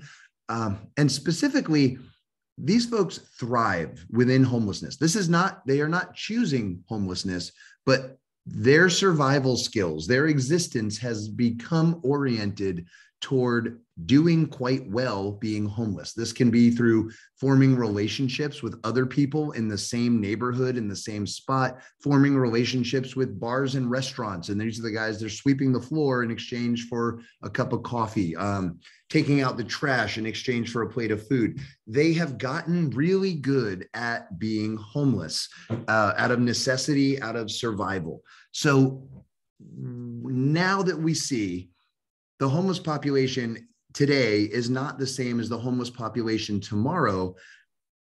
And the people that you might serve, based on what we just covered, there's a 50-50 chance that the person you're talking to will never be seen again. So what does that mean for the use of time when you're out on the street as an outreach worker? So John, could I interrupt quickly? sure, please. Just because we have our team here to provide some context in our community. Are we seeing tumbleweeds, one and dones, or anchors primarily out and about? Anyone? Yeah. Anchors. Anchors. So John, it sounds like what we're seeing primarily in the city of Reno fall into the anchors category. I thought of Wild Bill when we were, we have a very well-known individual who goes by Wild Bill. And when you were going over that definition, that's who I thought of. So anchors. So anchors are, outreach works best with anchors. And it's because we go where they are, and we make ourselves a part of their existence. And by doing that, you develop that relationship with them, and it takes time. I can't emphasize that it's not a quick process, but hopefully in the future you can utilize that relationship to move somebody inside, and it works. So if you guys have a lot of anchors in your community, this is what you need. And to really build on that, that right there tells me that it is probably, if we spend a lot of time in local government or in nonprofit circles talking about leadership, there's leadership among the homeless population. And it sounds like Wild Bill is one of your leaders, and most likely to be in our community, it's a guy named Tiger. But if getting Tiger housed was a game changer for so many other people that were kind of in his circle, and people would become homeless, and it was a coin toss. Either they were going to start working with service providers and outreach workers and start making steps towards housing, or they were going to connect with Tiger, who would help them get really, really good at being homeless. And once Tiger moved into housing, it changed the dynamic among so many other people. So it may make sense to kind of prioritize some resources and some time to find who those people are in your community in order to start working with them most directly as well. And so knowing that you're seeing anchors, and I would argue, if your team is focused primarily on the downtown area and those are those anchor spots, then that makes a lot of sense that those are who you're primarily seeing. Over the course of a day, however, there are people showing up in other parts of the community or over in Sparks or elsewhere, so that they are still people who are kind of fluttering through one piece of the service matrix or another. And that kind of points to this use of time matrix that shows, if you're a new outreach worker, 70% of your time is locating new people to serve. But by the time you're an experienced outreach worker, you're spending just a fraction of your time because you've already determined who those anchors are. And it sounds like you may have a little bit of a head start on that. But what you don't want is to start engaging fully with everybody until you have seen them multiple times. And you want to make sure that the work and the effort you're going to put into this is going to be valuable, because they will be there again the next time you see them and the next time. So there's no magic number. And if these are people who you've seen for years on the street, well, then you can start engaging with them right away. But if you're coming into contact with somebody for the first time, then it makes sense to just be, bring some coffee, have a pouch of tobacco, have a card with some services and a sleeping bag that you can offer, and just make sure you're engaging until you get to the point where you're certain that they're going to be around for a while. Overall, you'll see just basically the continuum here is, if you're new, you're spending most of your time meeting people, and that transitions over to when you're experienced, you're very rarely meeting new people. Instead, you're seeking out the people who you are trying to consistently engage with to get them closer to housing. I've found also with our team of 7 people, it's good to have a majority of your folks in the experienced category, but to always have somebody new that's kind of coming in, because it does open the door to sometimes those folks that that you miss because you just get used to seeing.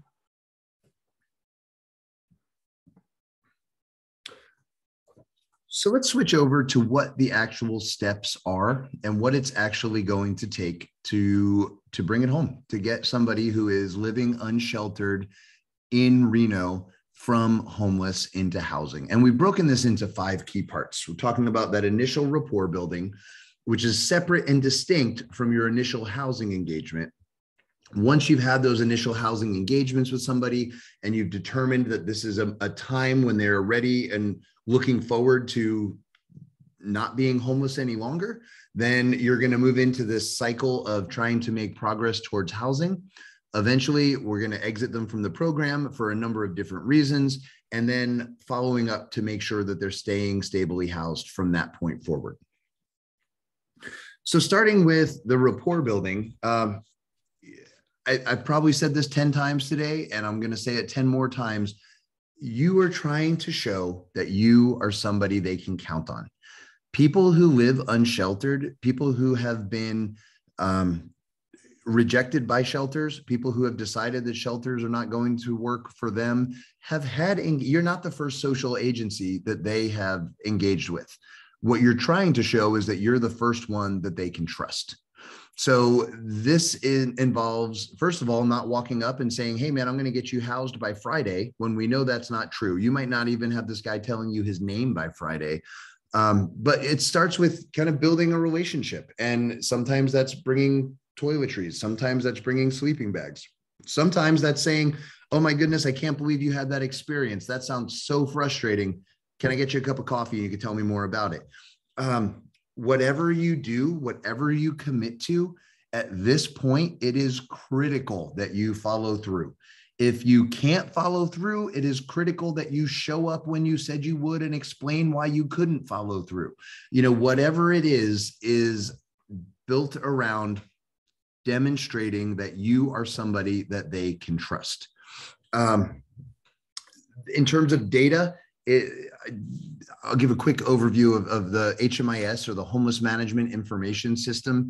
In your community, there is a centralized database that is used to collect information at this point just on demographics of people who are out on the street.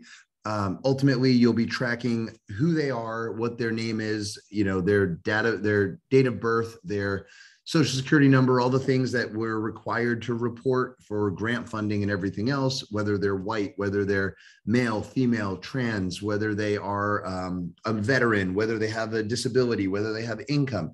But at this point, you are just collecting enough to have a record where you can kind of capture other information on services provided. This doesn't require a case plan. In fact, it doesn't make a lot of sense to be talking to people and then typing in a case note while you're doing it. That's pretty bad form in terms of building that genuine trust with somebody. So phase 1 is just rapport building, pure and simple, and demonstrating that you are somebody who can be trusted. Now, I add on to that too. So sometimes I've had before, I've met somebody and all I've gotten was their first name, like John, and then I'll put an entry in HMIS just to get it started so that I can keep track of the person and so I know who they are. I'll just put John Big Beard for last name, and that's the beginning of it. And then as you see that person more and more, your HMIS profile evolves into a complete profile. It just takes time.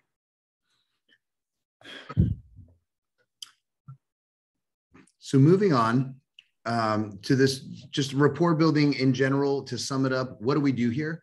We provide basic needs. We provide things to help people survive. We reflect back their feelings or their experiences, and we show up. But to move and you may hover in the rapport building stage for minutes. You may hover in the rapport building stage for years. And there is no right or wrong timeline. There is no, this person will succeed if we get to housing within 20 minutes or within 2 months. It's going to be done on their own time frame. But once we can get a little bit further, and here's some of the ways that we use to kind of get into just gauging interest here. It's a fair question to say, have you ever thought about getting off the streets?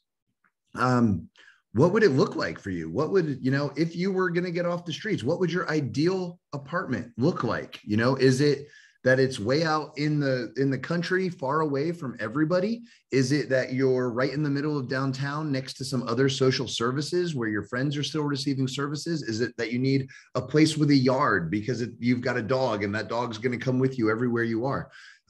And then what have you tried before? And here you'll be amazed at what people disclose.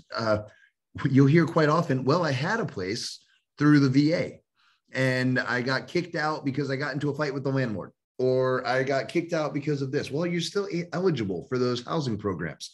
I had a voucher, or back when I had my Social Security money coming in, I was able to afford rent at this hotel or at this place or at this place. And you're listening there for kind of a tip of the cards. What else might you now realize are past or potential future resources? So this initial housing engagement really starts with having that conversation about housing and taking steps toward housing. At this point, you're going to create a little bit more robust of an HMIS profile, but this is, again, on a continuum. As Mark said, it's never going to need to be absolutely complete or incomplete. It's also very important at this point that you get them to sign a release of information. You need to protect and preserve. This is part of building trust, that they can count on you. And that includes counting on you not to go spreading their business all over town, even with other outreach workers, unless what you're sharing with another outreach worker will move this person closer to housing or to connection with another agency.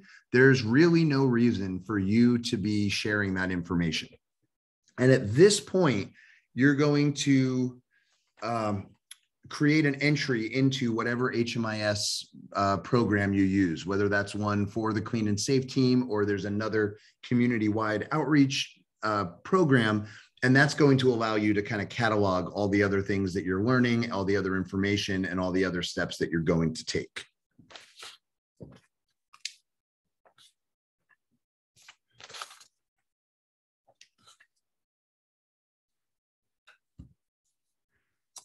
So at this stage of the workflow, you would begin to do an assessment as required for coordinated entry. In your community, that is still at this point the VI SPDAT. If you're not familiar with that, it stands for the Vulnerability Index Service Prioritization Decision Assistance Tool. Basically, it's a triage tool. It tells you that this person would be most appropriate to put into what kind of program. Is that permanent supportive housing? Is that rapid rehousing? Or is that helping them resolve their homelessness on their own? That is the first step to get somebody placed on the coordinated entry list. And I'm going to do just a brief overview of that coordinated entry process for those of you who are not familiar with it in just a minute. At this point, you're also starting to work with them to get the documents ready. So you're thinking about it. You'll see this again when we talk about income. You're acting as if they're already on the way into housing in some ways, because in order to sign a lease, you're going to need an ID. You're probably going to need a birth certificate or a social security card to sign up for other benefits. So we don't even have to have an apartment on the horizon or the potential of moving into housing there yet. We can always be doing these things to make sure that when that time comes, that's not when you start doing that. And suddenly it can take 2-3 months to get a birth certificate. It can take a long time to get a social security card sometimes. And that's when things go well and there are no hiccups in the process. So the more things we can do preemptively, you're supporting not only yourself, you're supporting the entire outreach team because somebody else may be able to place this person into housing.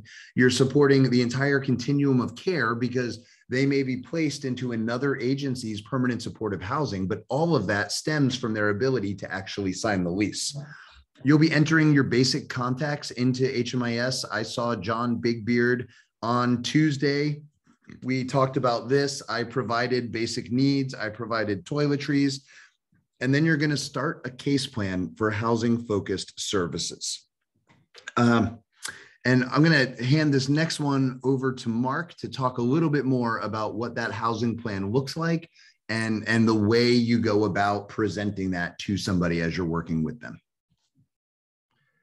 So the difference between street outreach and traditional case management is, in a traditional case management, you have a concrete case plan, usually written down, usually on one piece of paper with a goal, objective, did you achieve it, right?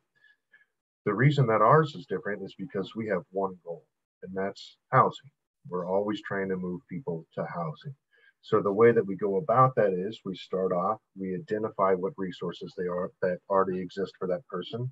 As John mentioned earlier, those are the strengths that they might have, or also the barriers that they might have for moving into housing, like a rental history, like an eviction makes it difficult, or criminal history sometimes makes it difficult.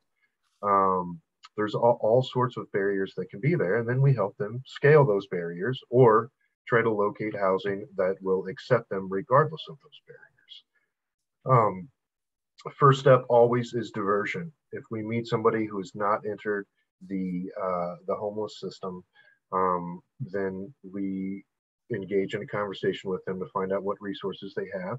Say we find out that they have a mom who lives in Alabama that would be willing to take them in. First thing we do is we call them mom, and we ask them if that's something that they'd be willing to do, and then we purchase them a bus ticket, and we diverted them. They are now housed. Total success. So we went from 0 to the end of the case plan, which is permanent supportive housing. Which is permanent housing. Permanent supportive housing is a program. Also, specific resources in your community. There might be voucher programs out there that are specific to Reno. There's also PSH and rapid rehousing through the coordinated entry process. So the importance there is to get the VI-SPDAT and get them document ready. In our community, the agencies that take permanent supportive housing persons and rapid rehousing persons require them to have an ID, a social security card, and a birth certificate. So that's the first thing that we always do, and that's standard on our case plan. So the main thing to remember, though, is case plan always ends with housing. That's it, Joe. All right. And, as far as those diversions go, diversions, basically, it's kind of on one hand, it's a very specific intervention. On the other hand, it's a bit of a catch-all term of how can we divert somebody from coming into the emergency shelter? How can we prevent them from even ever needing to enter a shelter system? Or how can we get them out of town with verification? This is not Greyhound therapy. It always involves, hey, you said you had a brother in California. Let's call that brother and make sure this is okay. But, Mark mentioned in the first 7 months, our outreach team housed 88 people. In the first 10 months, that had grown to 118 people. About 1 out of every 4 of those were diversions. That means it didn't require a housing resource that was part of the emergency homeless assistance system. It involved connecting them with friends or family most often. And I want to say our team has pulled off diversions in 27 minutes, 30 minutes sometimes, where somebody says, I've got this person, I just don't know how to get in touch with them, or I don't have a phone. We've come into contact with people who have income. They have veterans benefits. They're getting over $1,000 a month. And there are some places that they can afford with that. How can we connect them to it? Don't ever forget the homeless services system, for all of the great parts about it, can be a very frustrating maze to navigate through.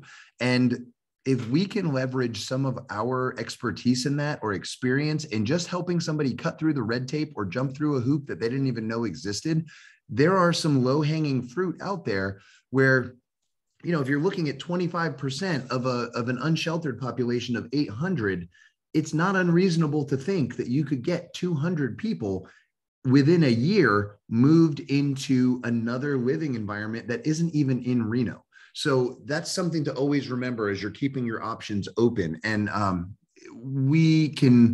know that we'll have time today, but happy to come back if it's helpful to kind of give a quick overview of how to deliver a diversion when you're actually out on the street.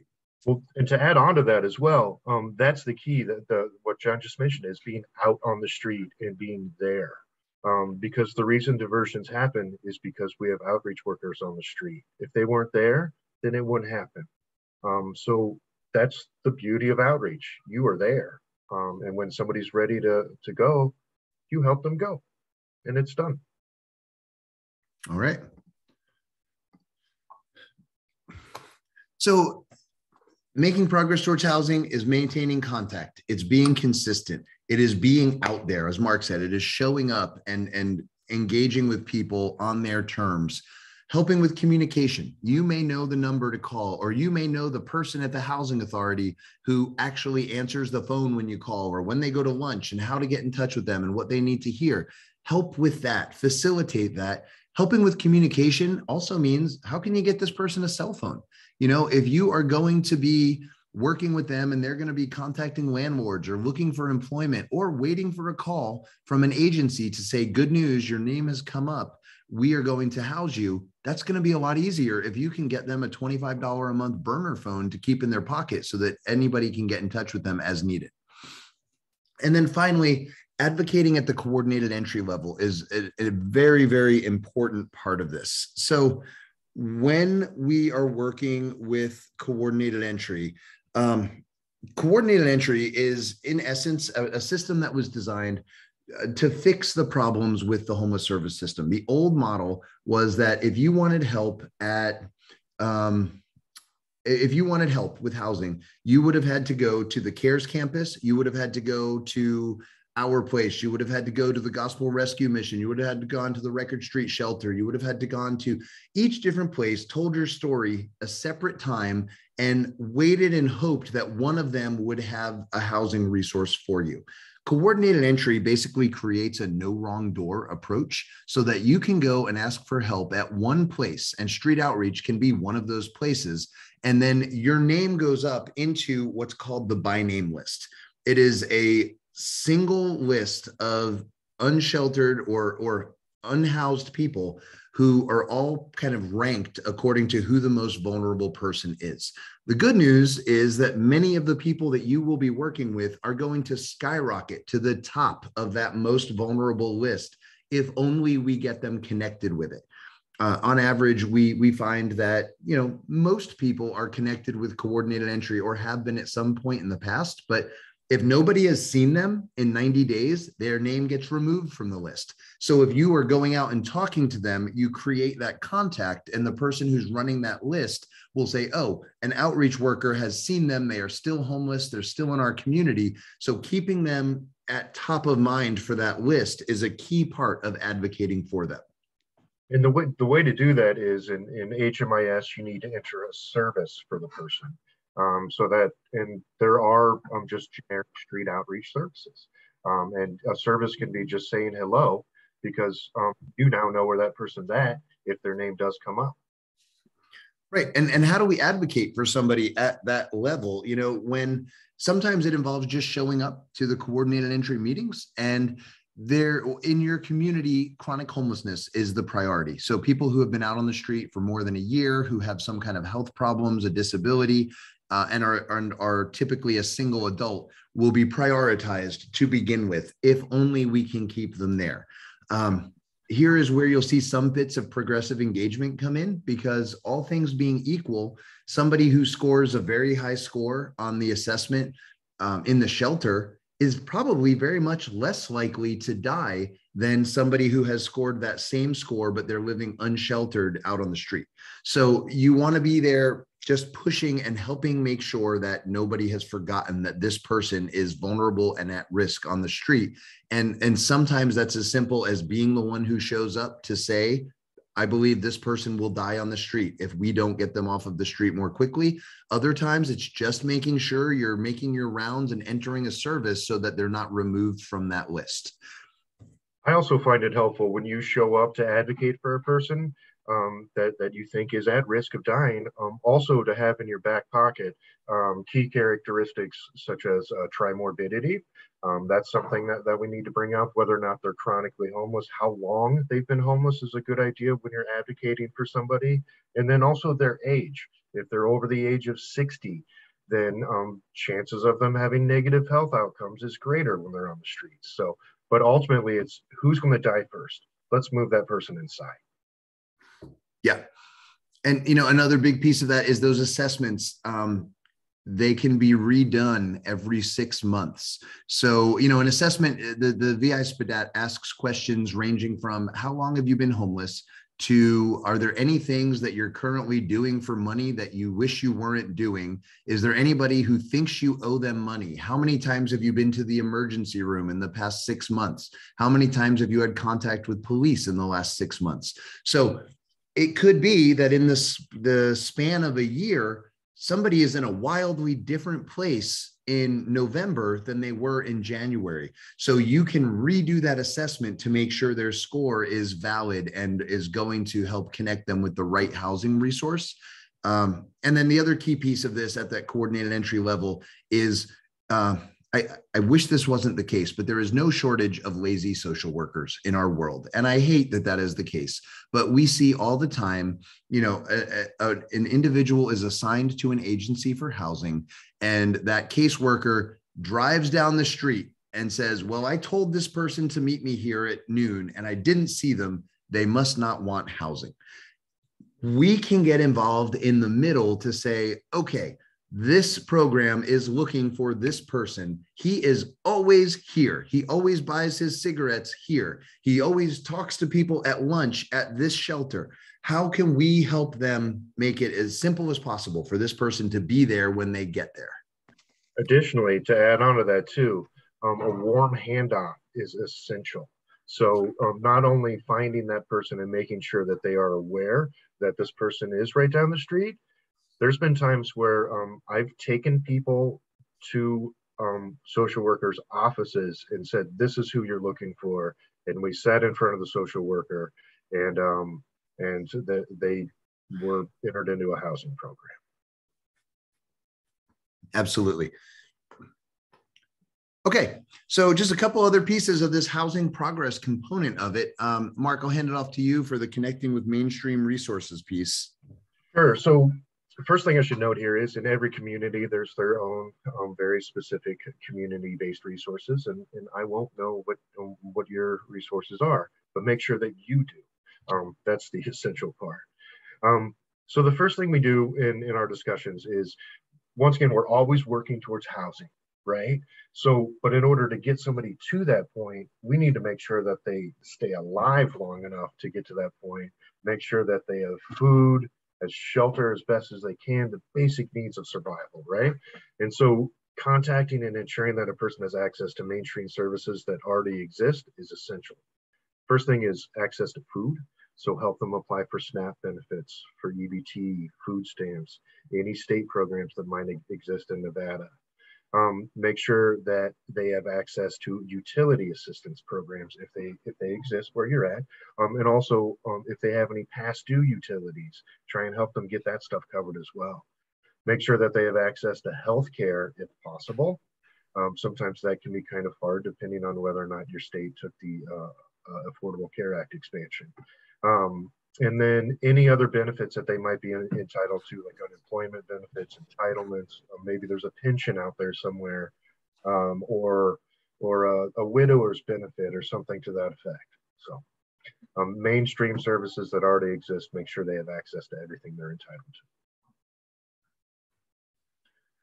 to. Strategies to increase some income are check to see, know your rules for disability, for SSI and SSDI.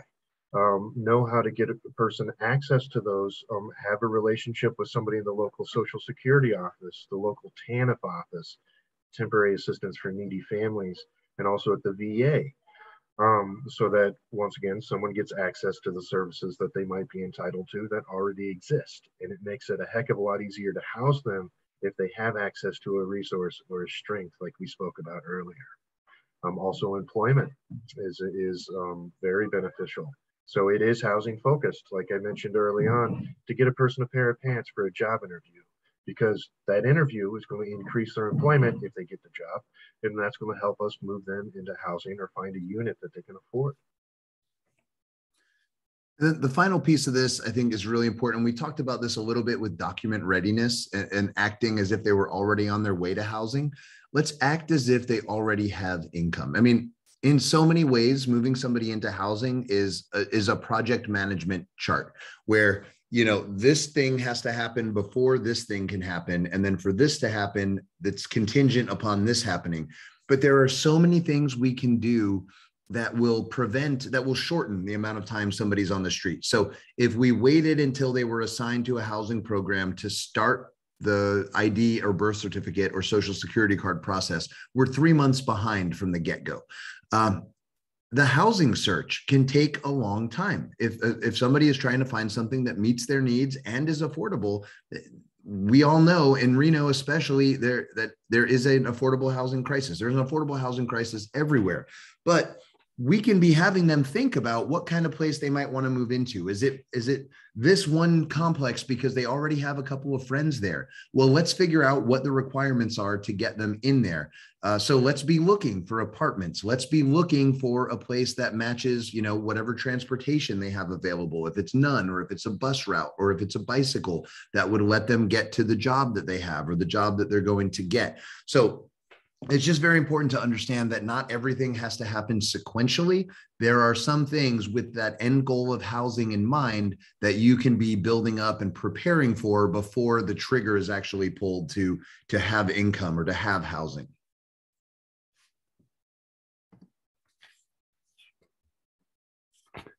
So then moving into the exit from the program. And of course, the preferred exit from a street outreach program is that we want somebody moving into permanent housing.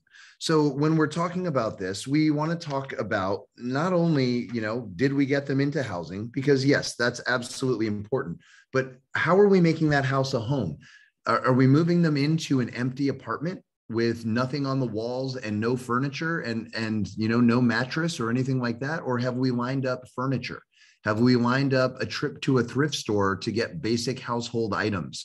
What kind of follow-up care is going to be needed? Do they have, you know, you'll see very often people survive on the street because they have 5 other people watching out for them, people to help them when they fall out of their wheelchair, people who help them remember to take their medication. And if you need to be aware of that, if you're suddenly saying, we will consider this person to have succeeded when we've isolated them and moved them into their own unit. So is somebody on the street a caretaker for them? And could they be a potential roommate? Does that cut their living expenses in half? Do they need follow-up care? You know, when you get into a rapid rehousing program or a permanent supportive housing program, there is some built-in support that could range from somebody visiting 3 times a week to somebody calling and checking in on the phone once a month. But what can we do to make sure that we're not just moving this person in?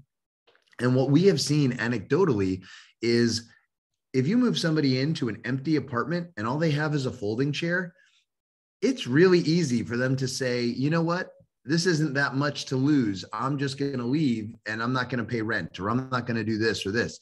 The more we can do to make that house feel like a home, ranging from furniture, stocking their pantry, making sure they have silverware, all the way through introducing them to other people who may be in the neighborhood, showing them where the library is or how they get to the bus stop. You know, the more it feels like a place that belongs to them, the more they feel like it would be an issue if they lost this. So we want to really emphasize those things that make this a place of comfort and safety and security for them. It goes a long way if you make somebody cookies in their house or popcorn. It smells really nice and it reminds people of home. Absolutely. In some of our housing programs, when somebody moves in, the first thing the case managers do is they give this person an empty picture frame and they ask them to fill that frame with something that makes them happy. And so for some people, they put artwork that a friend has made. For some people, it's a family photo.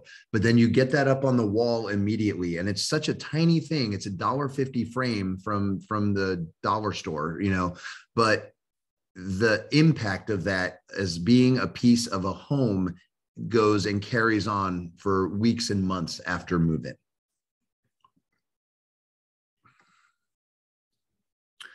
So the final piece of how else can we exit the program? So the direct housing placement is certainly an ideal, as is placement through coordinated entry, which has some built-in supports. If somebody is being exited from the program, then they can be diverted or reunited with their family. That would be an exit from the program. An exit from the program in street outreach basically means you no longer expect to see them as a part of the unsheltered population in your community.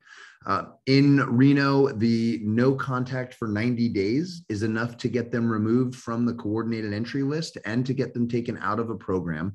Or if somebody dies, you're going to exit them from the program. But this does a couple of things. One, by maintaining the contact log that you have in the computer system for HMIS, you're making sure that they stay visible to the coordinated entry folks. But by removing people who you've had no contact with, it makes sure that you have an accurate roster of who you would expect to see on the street, which is a way you can track program success. It also ensures that you are only working with people who are active and people who are in the community and the ones who are still able to be engaged for housing. So these are what your different outreach program exits will look like.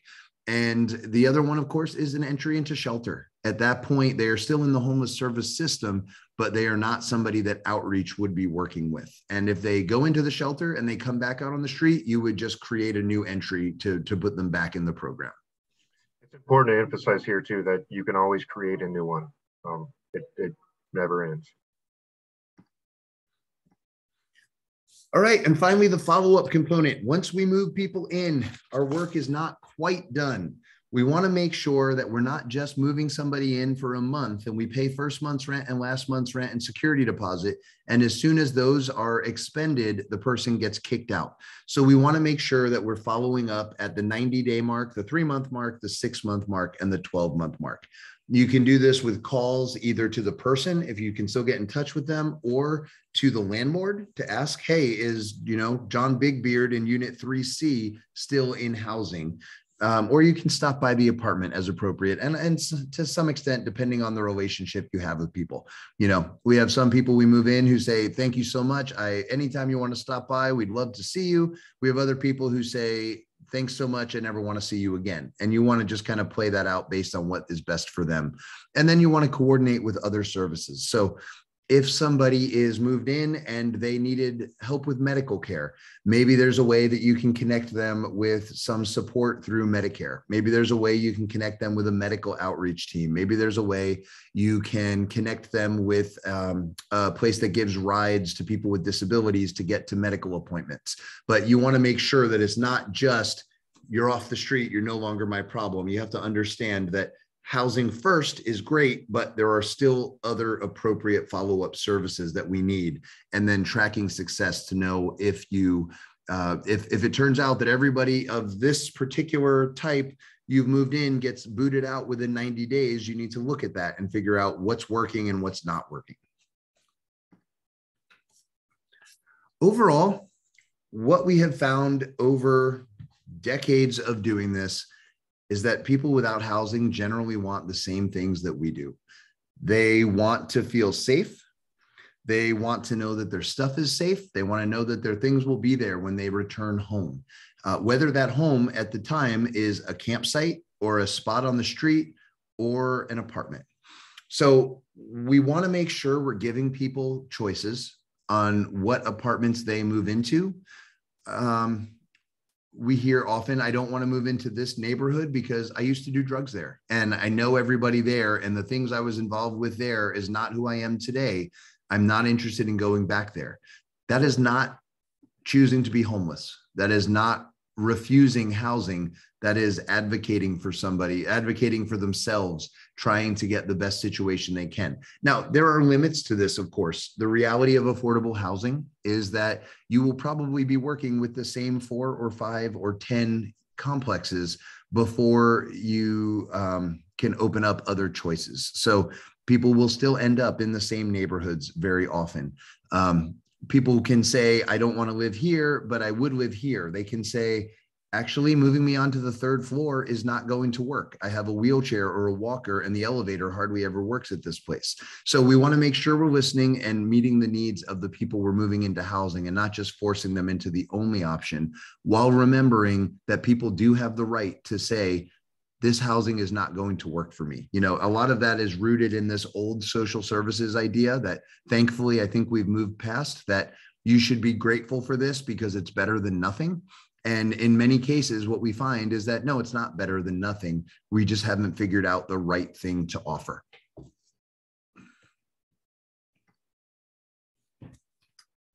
So we're coming up on the end of the time. I just want to move through the safety protocols, and then we'll wrap up to get into the final pieces of this and have some times for question and answers.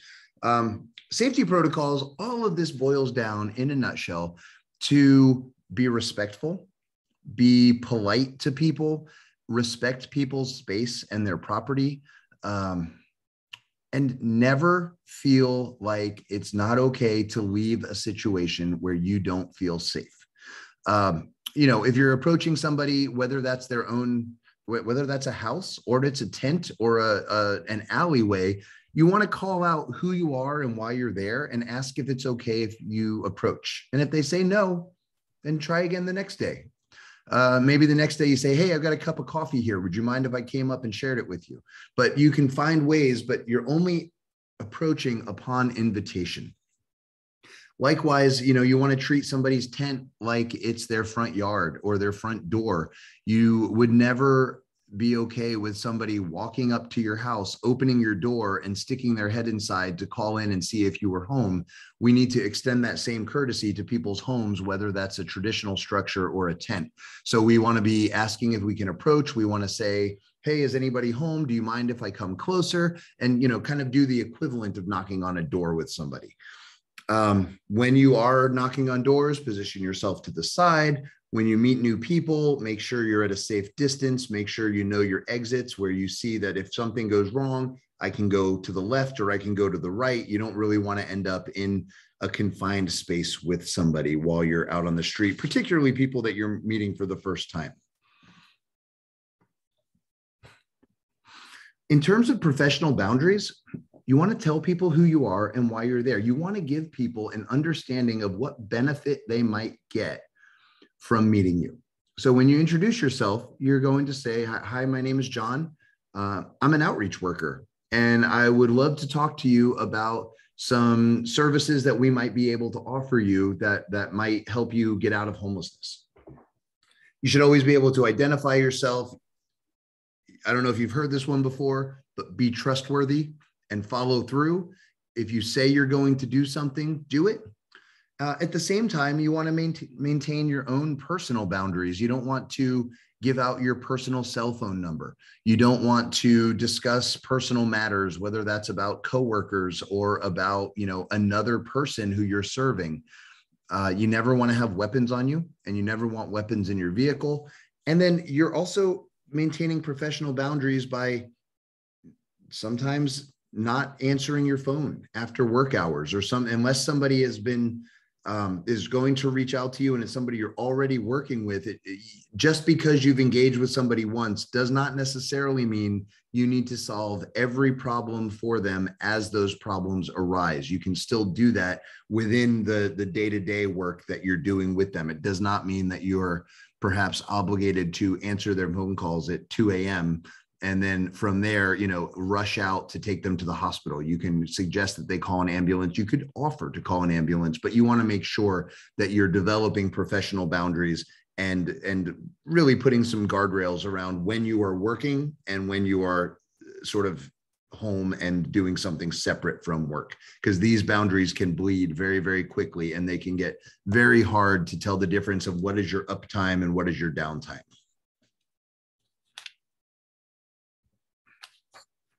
General safety, coordinate with your team all the time. Make sure people know your calendar. Make sure that they know that you're going to be in this area from 10 to 11 a.m. Make sure that they know you're expected to be back in the office by 2 p.m.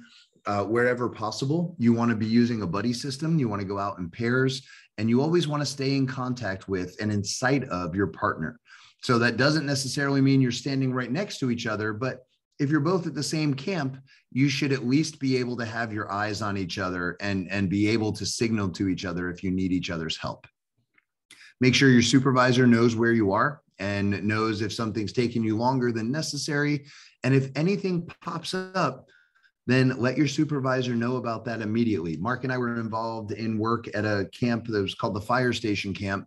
And we would have instances where one of our outreach workers said, gosh, I've engaged with this guy 5 times, but something about what happened today led him to get really paranoid, and he kind of postured at me and approached me aggressively.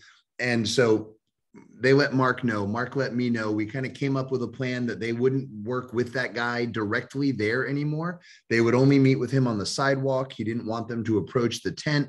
And so it was something that was easy enough to solve, but your team needs to be aware of this, both for their own safety. If they're going to be going back out there, you don't want him to say, I told you never to send somebody out here again.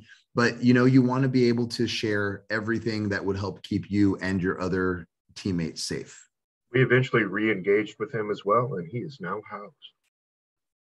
I love that story. All right. Couple more general safety protocols. If there's been violence, you can tell when you walk into a camp if there's just been a fist fight. You can almost smell it in the air. You can tell if there is somebody who is hiding from somebody else. You want to always be aware of what's been going on there. This will come from the rapport that you have with people. You want to be aware of your surroundings. Never be afraid to leave. You can make whatever excuse you need. Hey, it's so nice to see you. I forgot. I have an appointment I'm late for. I need to leave right now. Get on the phone, call your supervisor, walk away. But if something feels off, if you feel like you are not welcome there, then leave. If you feel like your spidey senses say, I should not be here, then leave. Any of that is absolutely appropriate. There's no martyr complex associated with being a street outreach worker. And it comes right back to boundaries. The problems that exist in camps, the problems that exist on the street existed before you, and they will exist after you. It is not in your power or something you are even necessarily capable of solving. So this is just your general invitation to know that you always have an out. And there's never a time when you should be walking into a situation feeling like it's going to be really sketchy and keep moving in that direction. You can always ask somebody to meet with you a little bit further away. You can always come back with a partner. You can come back in the daylight hours as opposed to the nighttime hours, or you can come earlier in the morning when people are likely to be asleep or people are likely to be more sober or anything like that. So just keep that in mind. If there are disputes between two people, it's not really on you to actually solve the problem between those two people. You can offer to get involved in some way by bringing one person over to you and talking to them separately. And, you can offer, say, hey, do you need me to contact law enforcement? Do you need me to contact the paramedics? Do you need me to contact somebody else? I'd be happy to do that for you. But it's not on you to figure out if Joe actually stole Timmy's can of beans or if Timmy actually lent it to Joe, because those kinds of things pop up and it's not in your purview, in your wheelhouse to solve that. And then when you can, use verbal de-escalation and disengagement techniques. So we'll talk about those in just one second, but basically you don't ever want to position yourself between two people who are posturing up to fight. You don't ever want to position yourself in a way where you are the sole arbiter of a dispute. And finally, just to wrap up, last things you can do safety-wise, trust your intuition. Again, if you got to leave, leave. It's fine. You can come back another day.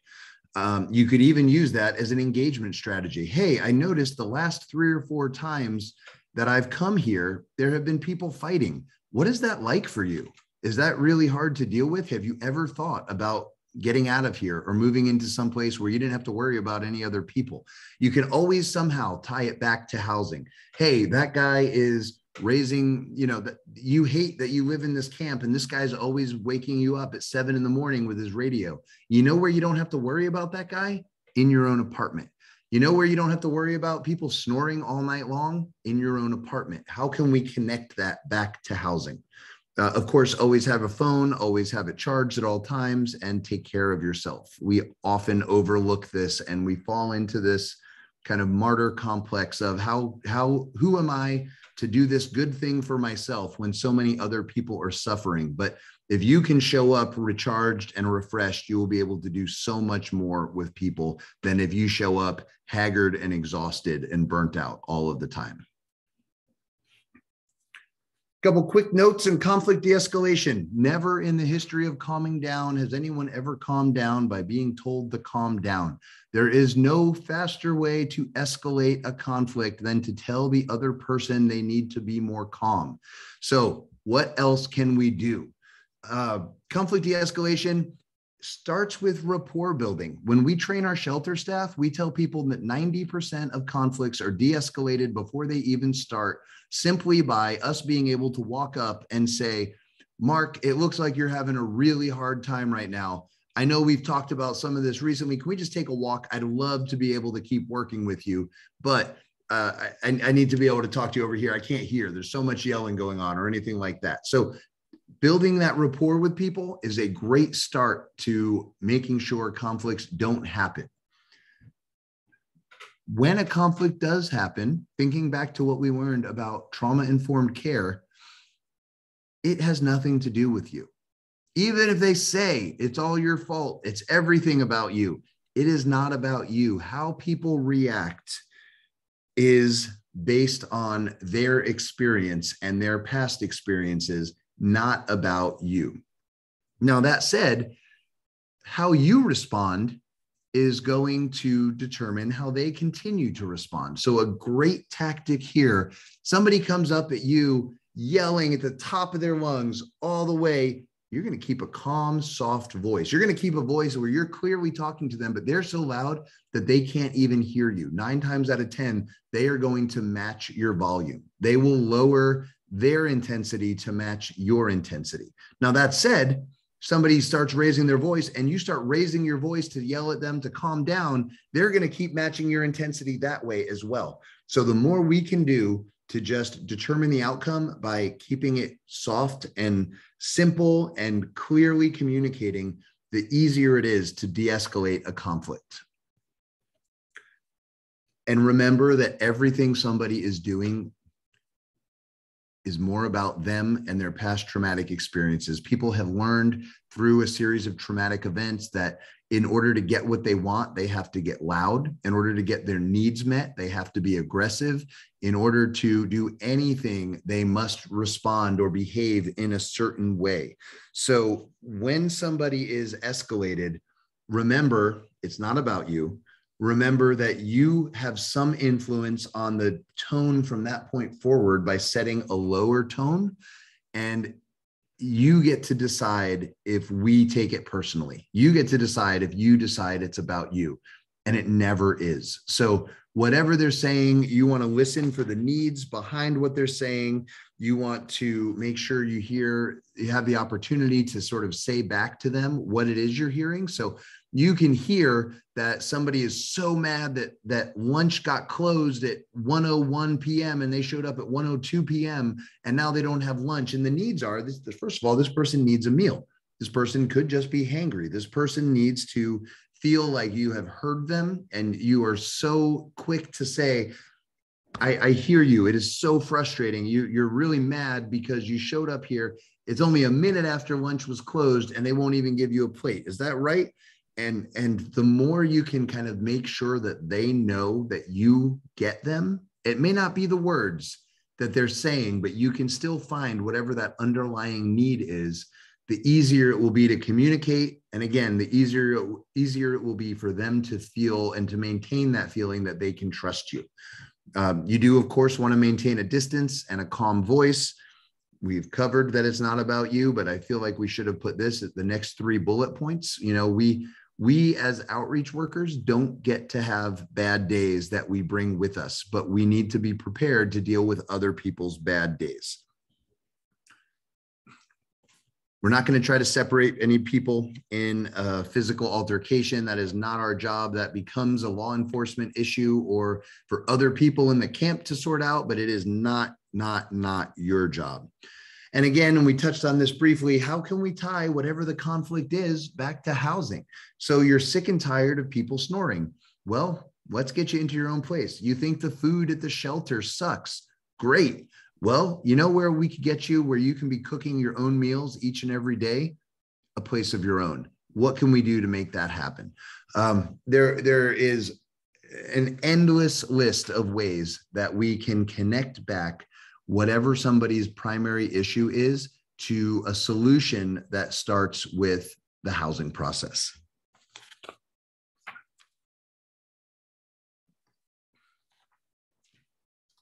So to close out, let's talk about how we know our programs are going to work.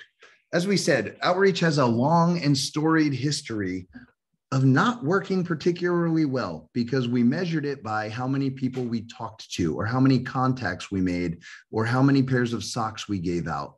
But we didn't ever talk about how we ended somebody's homelessness. So when we measure success in our outreach programs, what we can tell you in the first year, in the first 10 months of this most recent program we've started, is that we've moved 118 people into permanent housing. We've made 75 people document ready. That tells us that they're closer to housing. We connected nearly 100 people with the coordinated entry system, which means they are on a daily basis being considered for housing. We measure referrals from the community. We actually have a program with the Gainesville Police Department where somebody calls in and they say, there's a homeless guy on the side of the road. I'm worried about him. A year ago, they were sending cops out to deal with that. Cops are not social workers. Cops get forced into situations sometimes where they're expected to be social workers, but social workers will always be better social workers than law enforcement officers. And likewise, you're not a law enforcement officer. So when we're measuring success, we're also looking at how many times we prevented police from having to respond to what is a non-criminal issue. It's a person sleeping outside or peeing outside or drinking outside.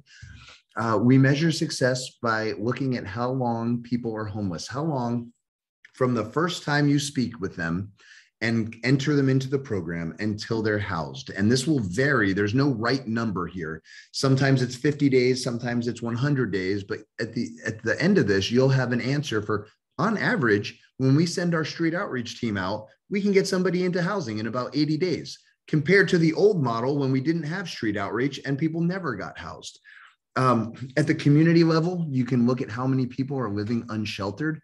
As I said, using point in time data, we know that the number of people without shelter in our community is down 69% since 2014. We also know that visible downtown homelessness is down 25% since this most recent incarnation of our outreach team started. And of course, you can measure increases in income and increases in mainstream benefits. Anything, again, that will show progress toward housing, considering that so many folks had been not even dealt with previously. They'd been pretty much in a community, they get written off as unhousable or unwilling to move into housing. The more we can do to document the transition from homelessness to housing and the successes that we see, the more support we can get politically, the more support we can get financially, and the more support we can get, all of that translates into increased staffing and increased opportunities to place people into permanent housing. So up to this point, we've covered what housing plans look like. We've covered Outreach 101 and the best practices involved, particularly harm reduction, trauma-informed care, progressive engagement, and motivational interviewing. We've talked about contact and rapport building engagements. We've talked about emergency engagements, and we've talked about housing-focused engagements. We've talked about the outreach workflow from rapport building to the initial housing conversations to making progress towards housing, exiting somebody from the program, and then follow-up care, housing plans, how to advocate for somebody at the coordinated entry level, how to stay safe and how to help keep other people safe through harm reduction, very, very brief conflict de-escalation 101, and metrics for success to tell if your program is working or if it is not working. So with that, we have about 20 minutes left for questions and answers, and I've got a little bit more time than that if it runs over. And so wanted to go ahead and turn it over to you to see what questions you may have.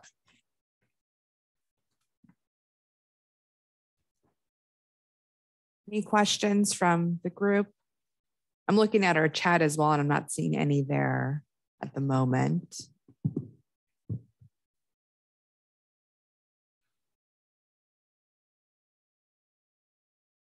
I'm not seeing any at this point.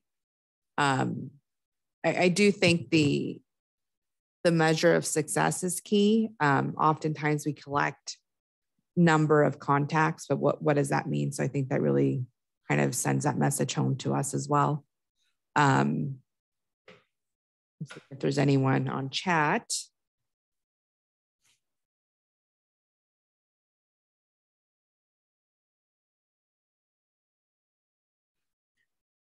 How do we handle people who want to continue to help but do not focus on housing? And I think if I'm understanding correctly, so at what point do you engage with somebody who says, I'd love it if you keep bringing me tents and sleeping bags, but I'm not interested in moving into housing? Is that correct? I can answer this one. At some point in time, you have to draw the boundary of our program, and our resources are dedicated towards helping people get housed.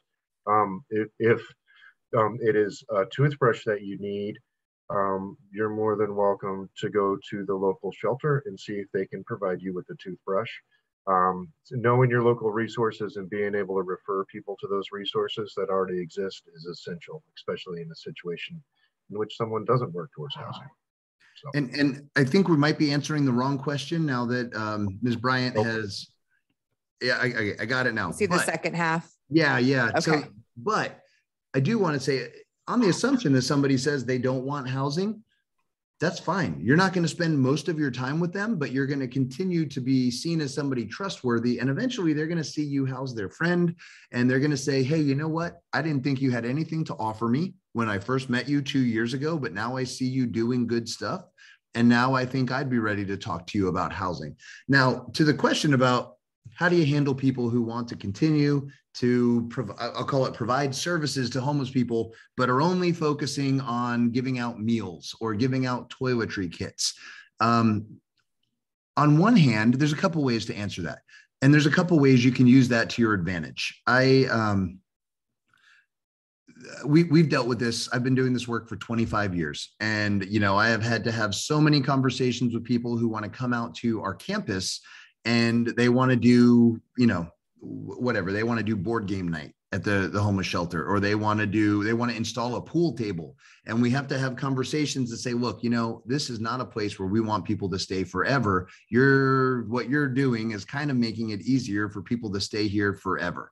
On the other hand, as an outreach worker, you can use this to your advantage. So if if they show up every Sunday and they serve meals and you know that, well, then great. Half the people you're probably looking for are already hanging out in that place. And so you can go, and it becomes an easier opportunity to find people you may not have been able to get in touch with, or you can talk to 10 people in the amount of time you would have previously been able to talk to 3 people because you were going all over town looking for them. On the other hand, you know, it takes some of the burden off of you. If you show up and somebody says, look, I'm not even going to talk to you till you give me a sandwich, then instead of you having to run across the street and buying them a sandwich and coming back, you can say, hey, good news. That group that's here every Sunday at 7 should be here in about 10 minutes. So I'll just hang out here and wait with you, and then let's get a plate of food together. So Jacqueline, I think some of this comes down to what do you as an outreach worker have control over and what do you not have control over? There will always be the teach a man to fish versus give a man a fish fights, and you may never win those fights. But what you can do is keep doing what you're doing. And eventually what we have happen is those groups come back and they say, man, you just moved this guy into housing that we thought would be homeless forever, or we thought he was going to die on the streets. Where is he now? And we say, well, I can't tell you where he lives, but he's been in housing since last May. And so it's, you know, how to navigate what different providers are doing is the job of the continuum of care and the job of local communities. In many ways, though, I think that the answer is simply use it to your advantage how you can, and then, you know, be grateful that somebody else is doing that and you don't have to do that.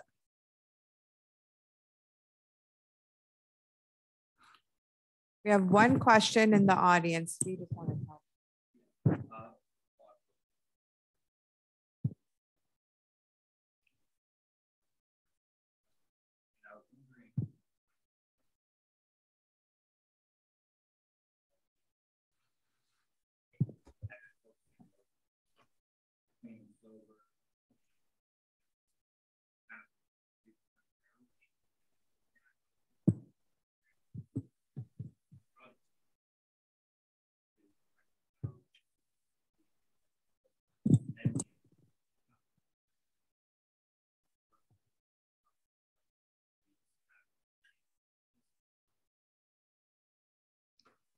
Cynthia, if the question's being asked, I can't hear it. Any way you can relay it to us? I will summarize it for you. The question is, we have someone here that's with our Downtown Reno partnership, with our downtown ambassadors. It sounds like from in his previous role, he provided a lot of the services beforehand and helping individuals get help with, was it substance abuse or child social services, essentially. His question is now, with based on the conversation we had today, it's starting with housing and then getting someone to get the additional help. How can someone reframe that if they've professionally done that work in the opposite order? Does that help? Yes, absolutely. Okay. And I'm going to, with a preamble of, Mark is a guy who used to come to our shelter simply to help people with Social Security and disability applications for years. And then we came over to run our outreach teams about a year ago. I think is uniquely qualified to how do you respond to that when people just insist you help them with the thing you used to do? So, I can tell you for sure that, for example, when I was doing the Social Security work, I would lose track of people all the time. And that's because they were hard to locate. And if someone was able to get inside first, then it was so much easier to help them with their Social Security benefits after that. I think the key is just, once somebody has an address, it's so much easier to help them with wraparound services. And wraparound services ensure that the person remains inside as well, because it's not just housing, it's permanency once they are housed. It's just so much easier for a service provider to provide services to a person who is inside.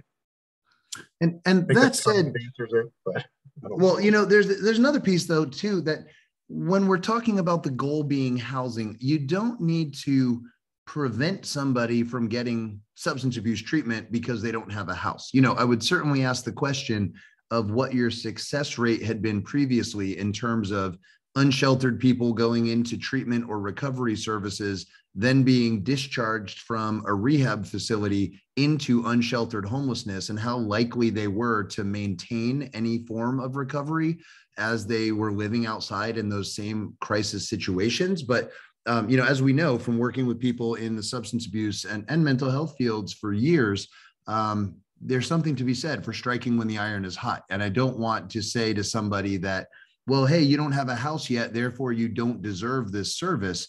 But, would you mind if while you're away in treatment, could we keep working on getting you into an apartment so that when you graduate, you would be able to exit into a place of your own? Or how can we work on building up additional supports for you, which would include housing, so that when you come out of here, you're not sleeping on the ground right next to your old dealer?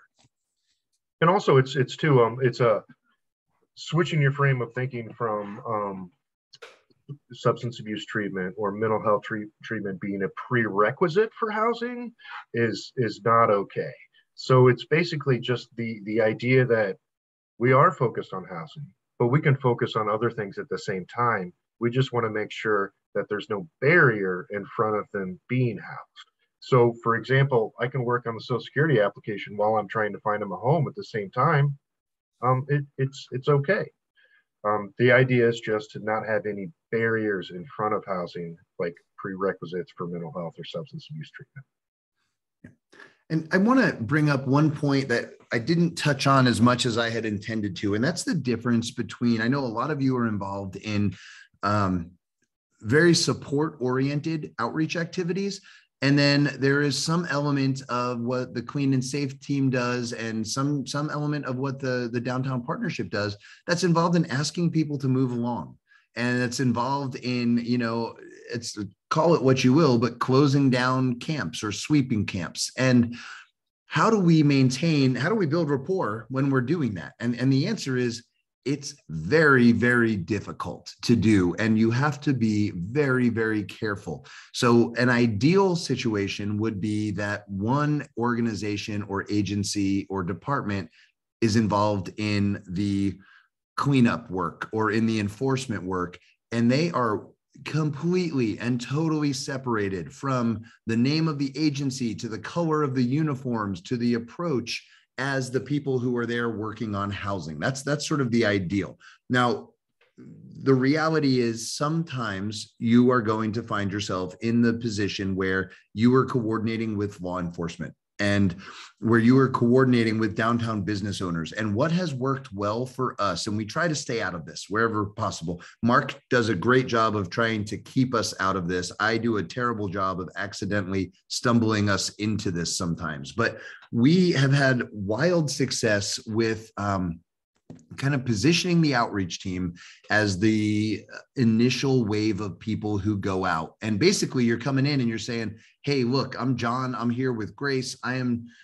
What I know is that the cops are going to show up tomorrow at noon to clear this place out.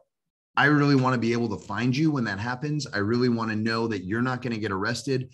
I'm not telling you you've got to go, but I'm telling you, if you didn't want to get arrested or you didn't want any troubles, it might make sense to get out of here today, so that you don't have to have any additional contacts with law enforcement, because that never goes well. And I want to try to keep you as safe as possible. So there are ways that you can position it, but the person providing support can never be the person enforcing laws or ordinances or any other kind of thing that somebody might see as a threat to their own well-being. So that's going to be critically important, and you all can decide internally how you might switch that. But, if one person pulls up on a Segway and says, here's a sandwich and here's some socks and here's a housing application, and the next person who pulls up on a Segway says, if you don't leave by 5 o'clock, you're going to get arrested. Remember what we said about building rapport cumulatively and collectively? There has to be a difference between those two functions in your outreach programs. John, that's a great point. We have a new partnership with a nonprofit organization, and we've been attempting to model that, but I think that kind of provide some guidance for us and how we organize just how we operate out in the field. The other thing to add on to that too is because we definitely interact a lot with municipalities, like code enforcement or the fire department or the police department. And as the team supervisor, I kind of take that on as my role so that my team can be totally separate from that. and be out in the field, on the ground, taking care of stuff. And they don't have the direct interactions with the municipalities or the police department, et cetera. That's mainly me. And what I have to do is emphasize over and over again that just like oftentimes homelessness or becoming homeless is a slow process, oftentimes moving someone into a home is a slow process. So we're not going to just show up and tell somebody to leave, because that defeats the purpose of our positions, which is to try and house somebody for the long run and to actually solve this problem that's been existing for a long time. And it first off, it was a tough conversation, and there wasn't a lot of people that listened, but just hammering it home over and over and over again to the people that send you referrals is essential. And eventually they get it and they know what you're trying to do and they buy into it. I don't see any additional questions, but I just have a very basic best practices question. In your community, do you all hand out say like a rack card or a flyer with resources? Have those been successful there? We've discussed printing some here internally. I find that they just get tossed, but I could be wrong. So just looking for insight. It depends on how useful it is. If it's just resources, then sometimes that's actually, I have one behind me. 1 second. Yeah, I will say we've had those for almost 20 years, Cynthia. And at first it was ridiculous. It was a list of things like, here's where you go to get eyeglasses, but it was printed in 6-point font. So you couldn't even read it if you actually needed eyeglasses. And what we do now is one side of the card is a list of all the meals that are available. It's a list of all of the shelters in town. And I'll send you, I have a PDF of it that I can send you so you can see it. On the other side is a list of your rights on the street, which say, here is where it's okay. When do the parks close? Is it okay to drink outside? Is it okay to ask people for money? What are the conditions on that? And the orientation is more, hey, we want to help you stay out of trouble as much as possible. So it's kind of targeted to people. It's clear that it's targeted to people so that we're trying to support them while they're dealing with their crisis. And I'd be happy to send you the version that we use now. Whether or not they have actually been more successful than word of mouth, I'll tell you, my gut says it's pretty much a good feel-good exercise for the continuum of care to do. That said, it's a fair question to ask. If somebody says, hey, I don't know what resources there are, they shouldn't have to run into the one person in town who can tell them every resource or be expected to go online. So if we can hand them a large print card that does collect all of the resources they may need, it's a good start. And this is the format that we use. I don't know if you all can see it, but opens up, it's got useful numbers, and then there's maps and things like that to show where meal sites are. So it's very basic, but yeah, it's mixed reviews. I think they get tossed sometimes. Other people really utilize them. So I don't think it's a bad thing to do. It doesn't hurt. I'll put it that way. Thank you. Are there any other questions? Seeing other questions, John and Mark, this was fantastic. Awesome. Well, thanks so much for having us and for giving us the opportunity to share different ways to make what you're doing more effective. Please feel free to reach out to us if you have any other questions. All we want is to see your street outreach programs get awesome, and we're happy to help in any way. John, can you give you my direct number if you need it as well? That would be great. Thank you so much. Thanks for everyone that joined. This training was recorded, so we'll make sure to share that information along with the content, which was really helpful. All right. Well, thanks, y'all. Take care. Thanks, everyone. Bye.